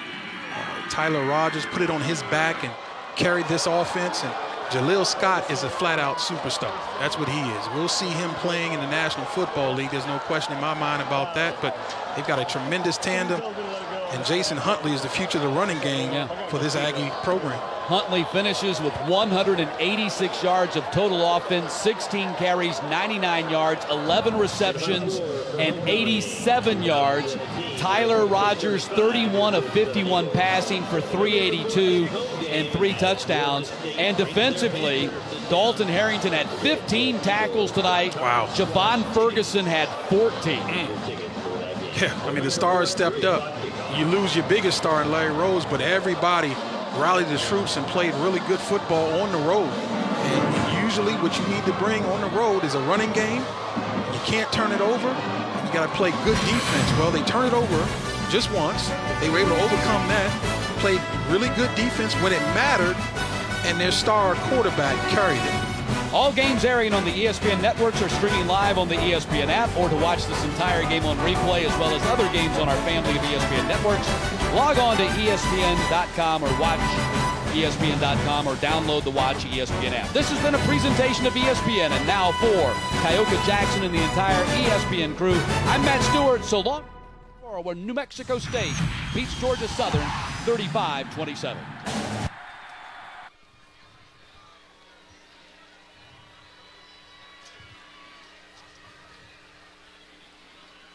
We got to do a hit.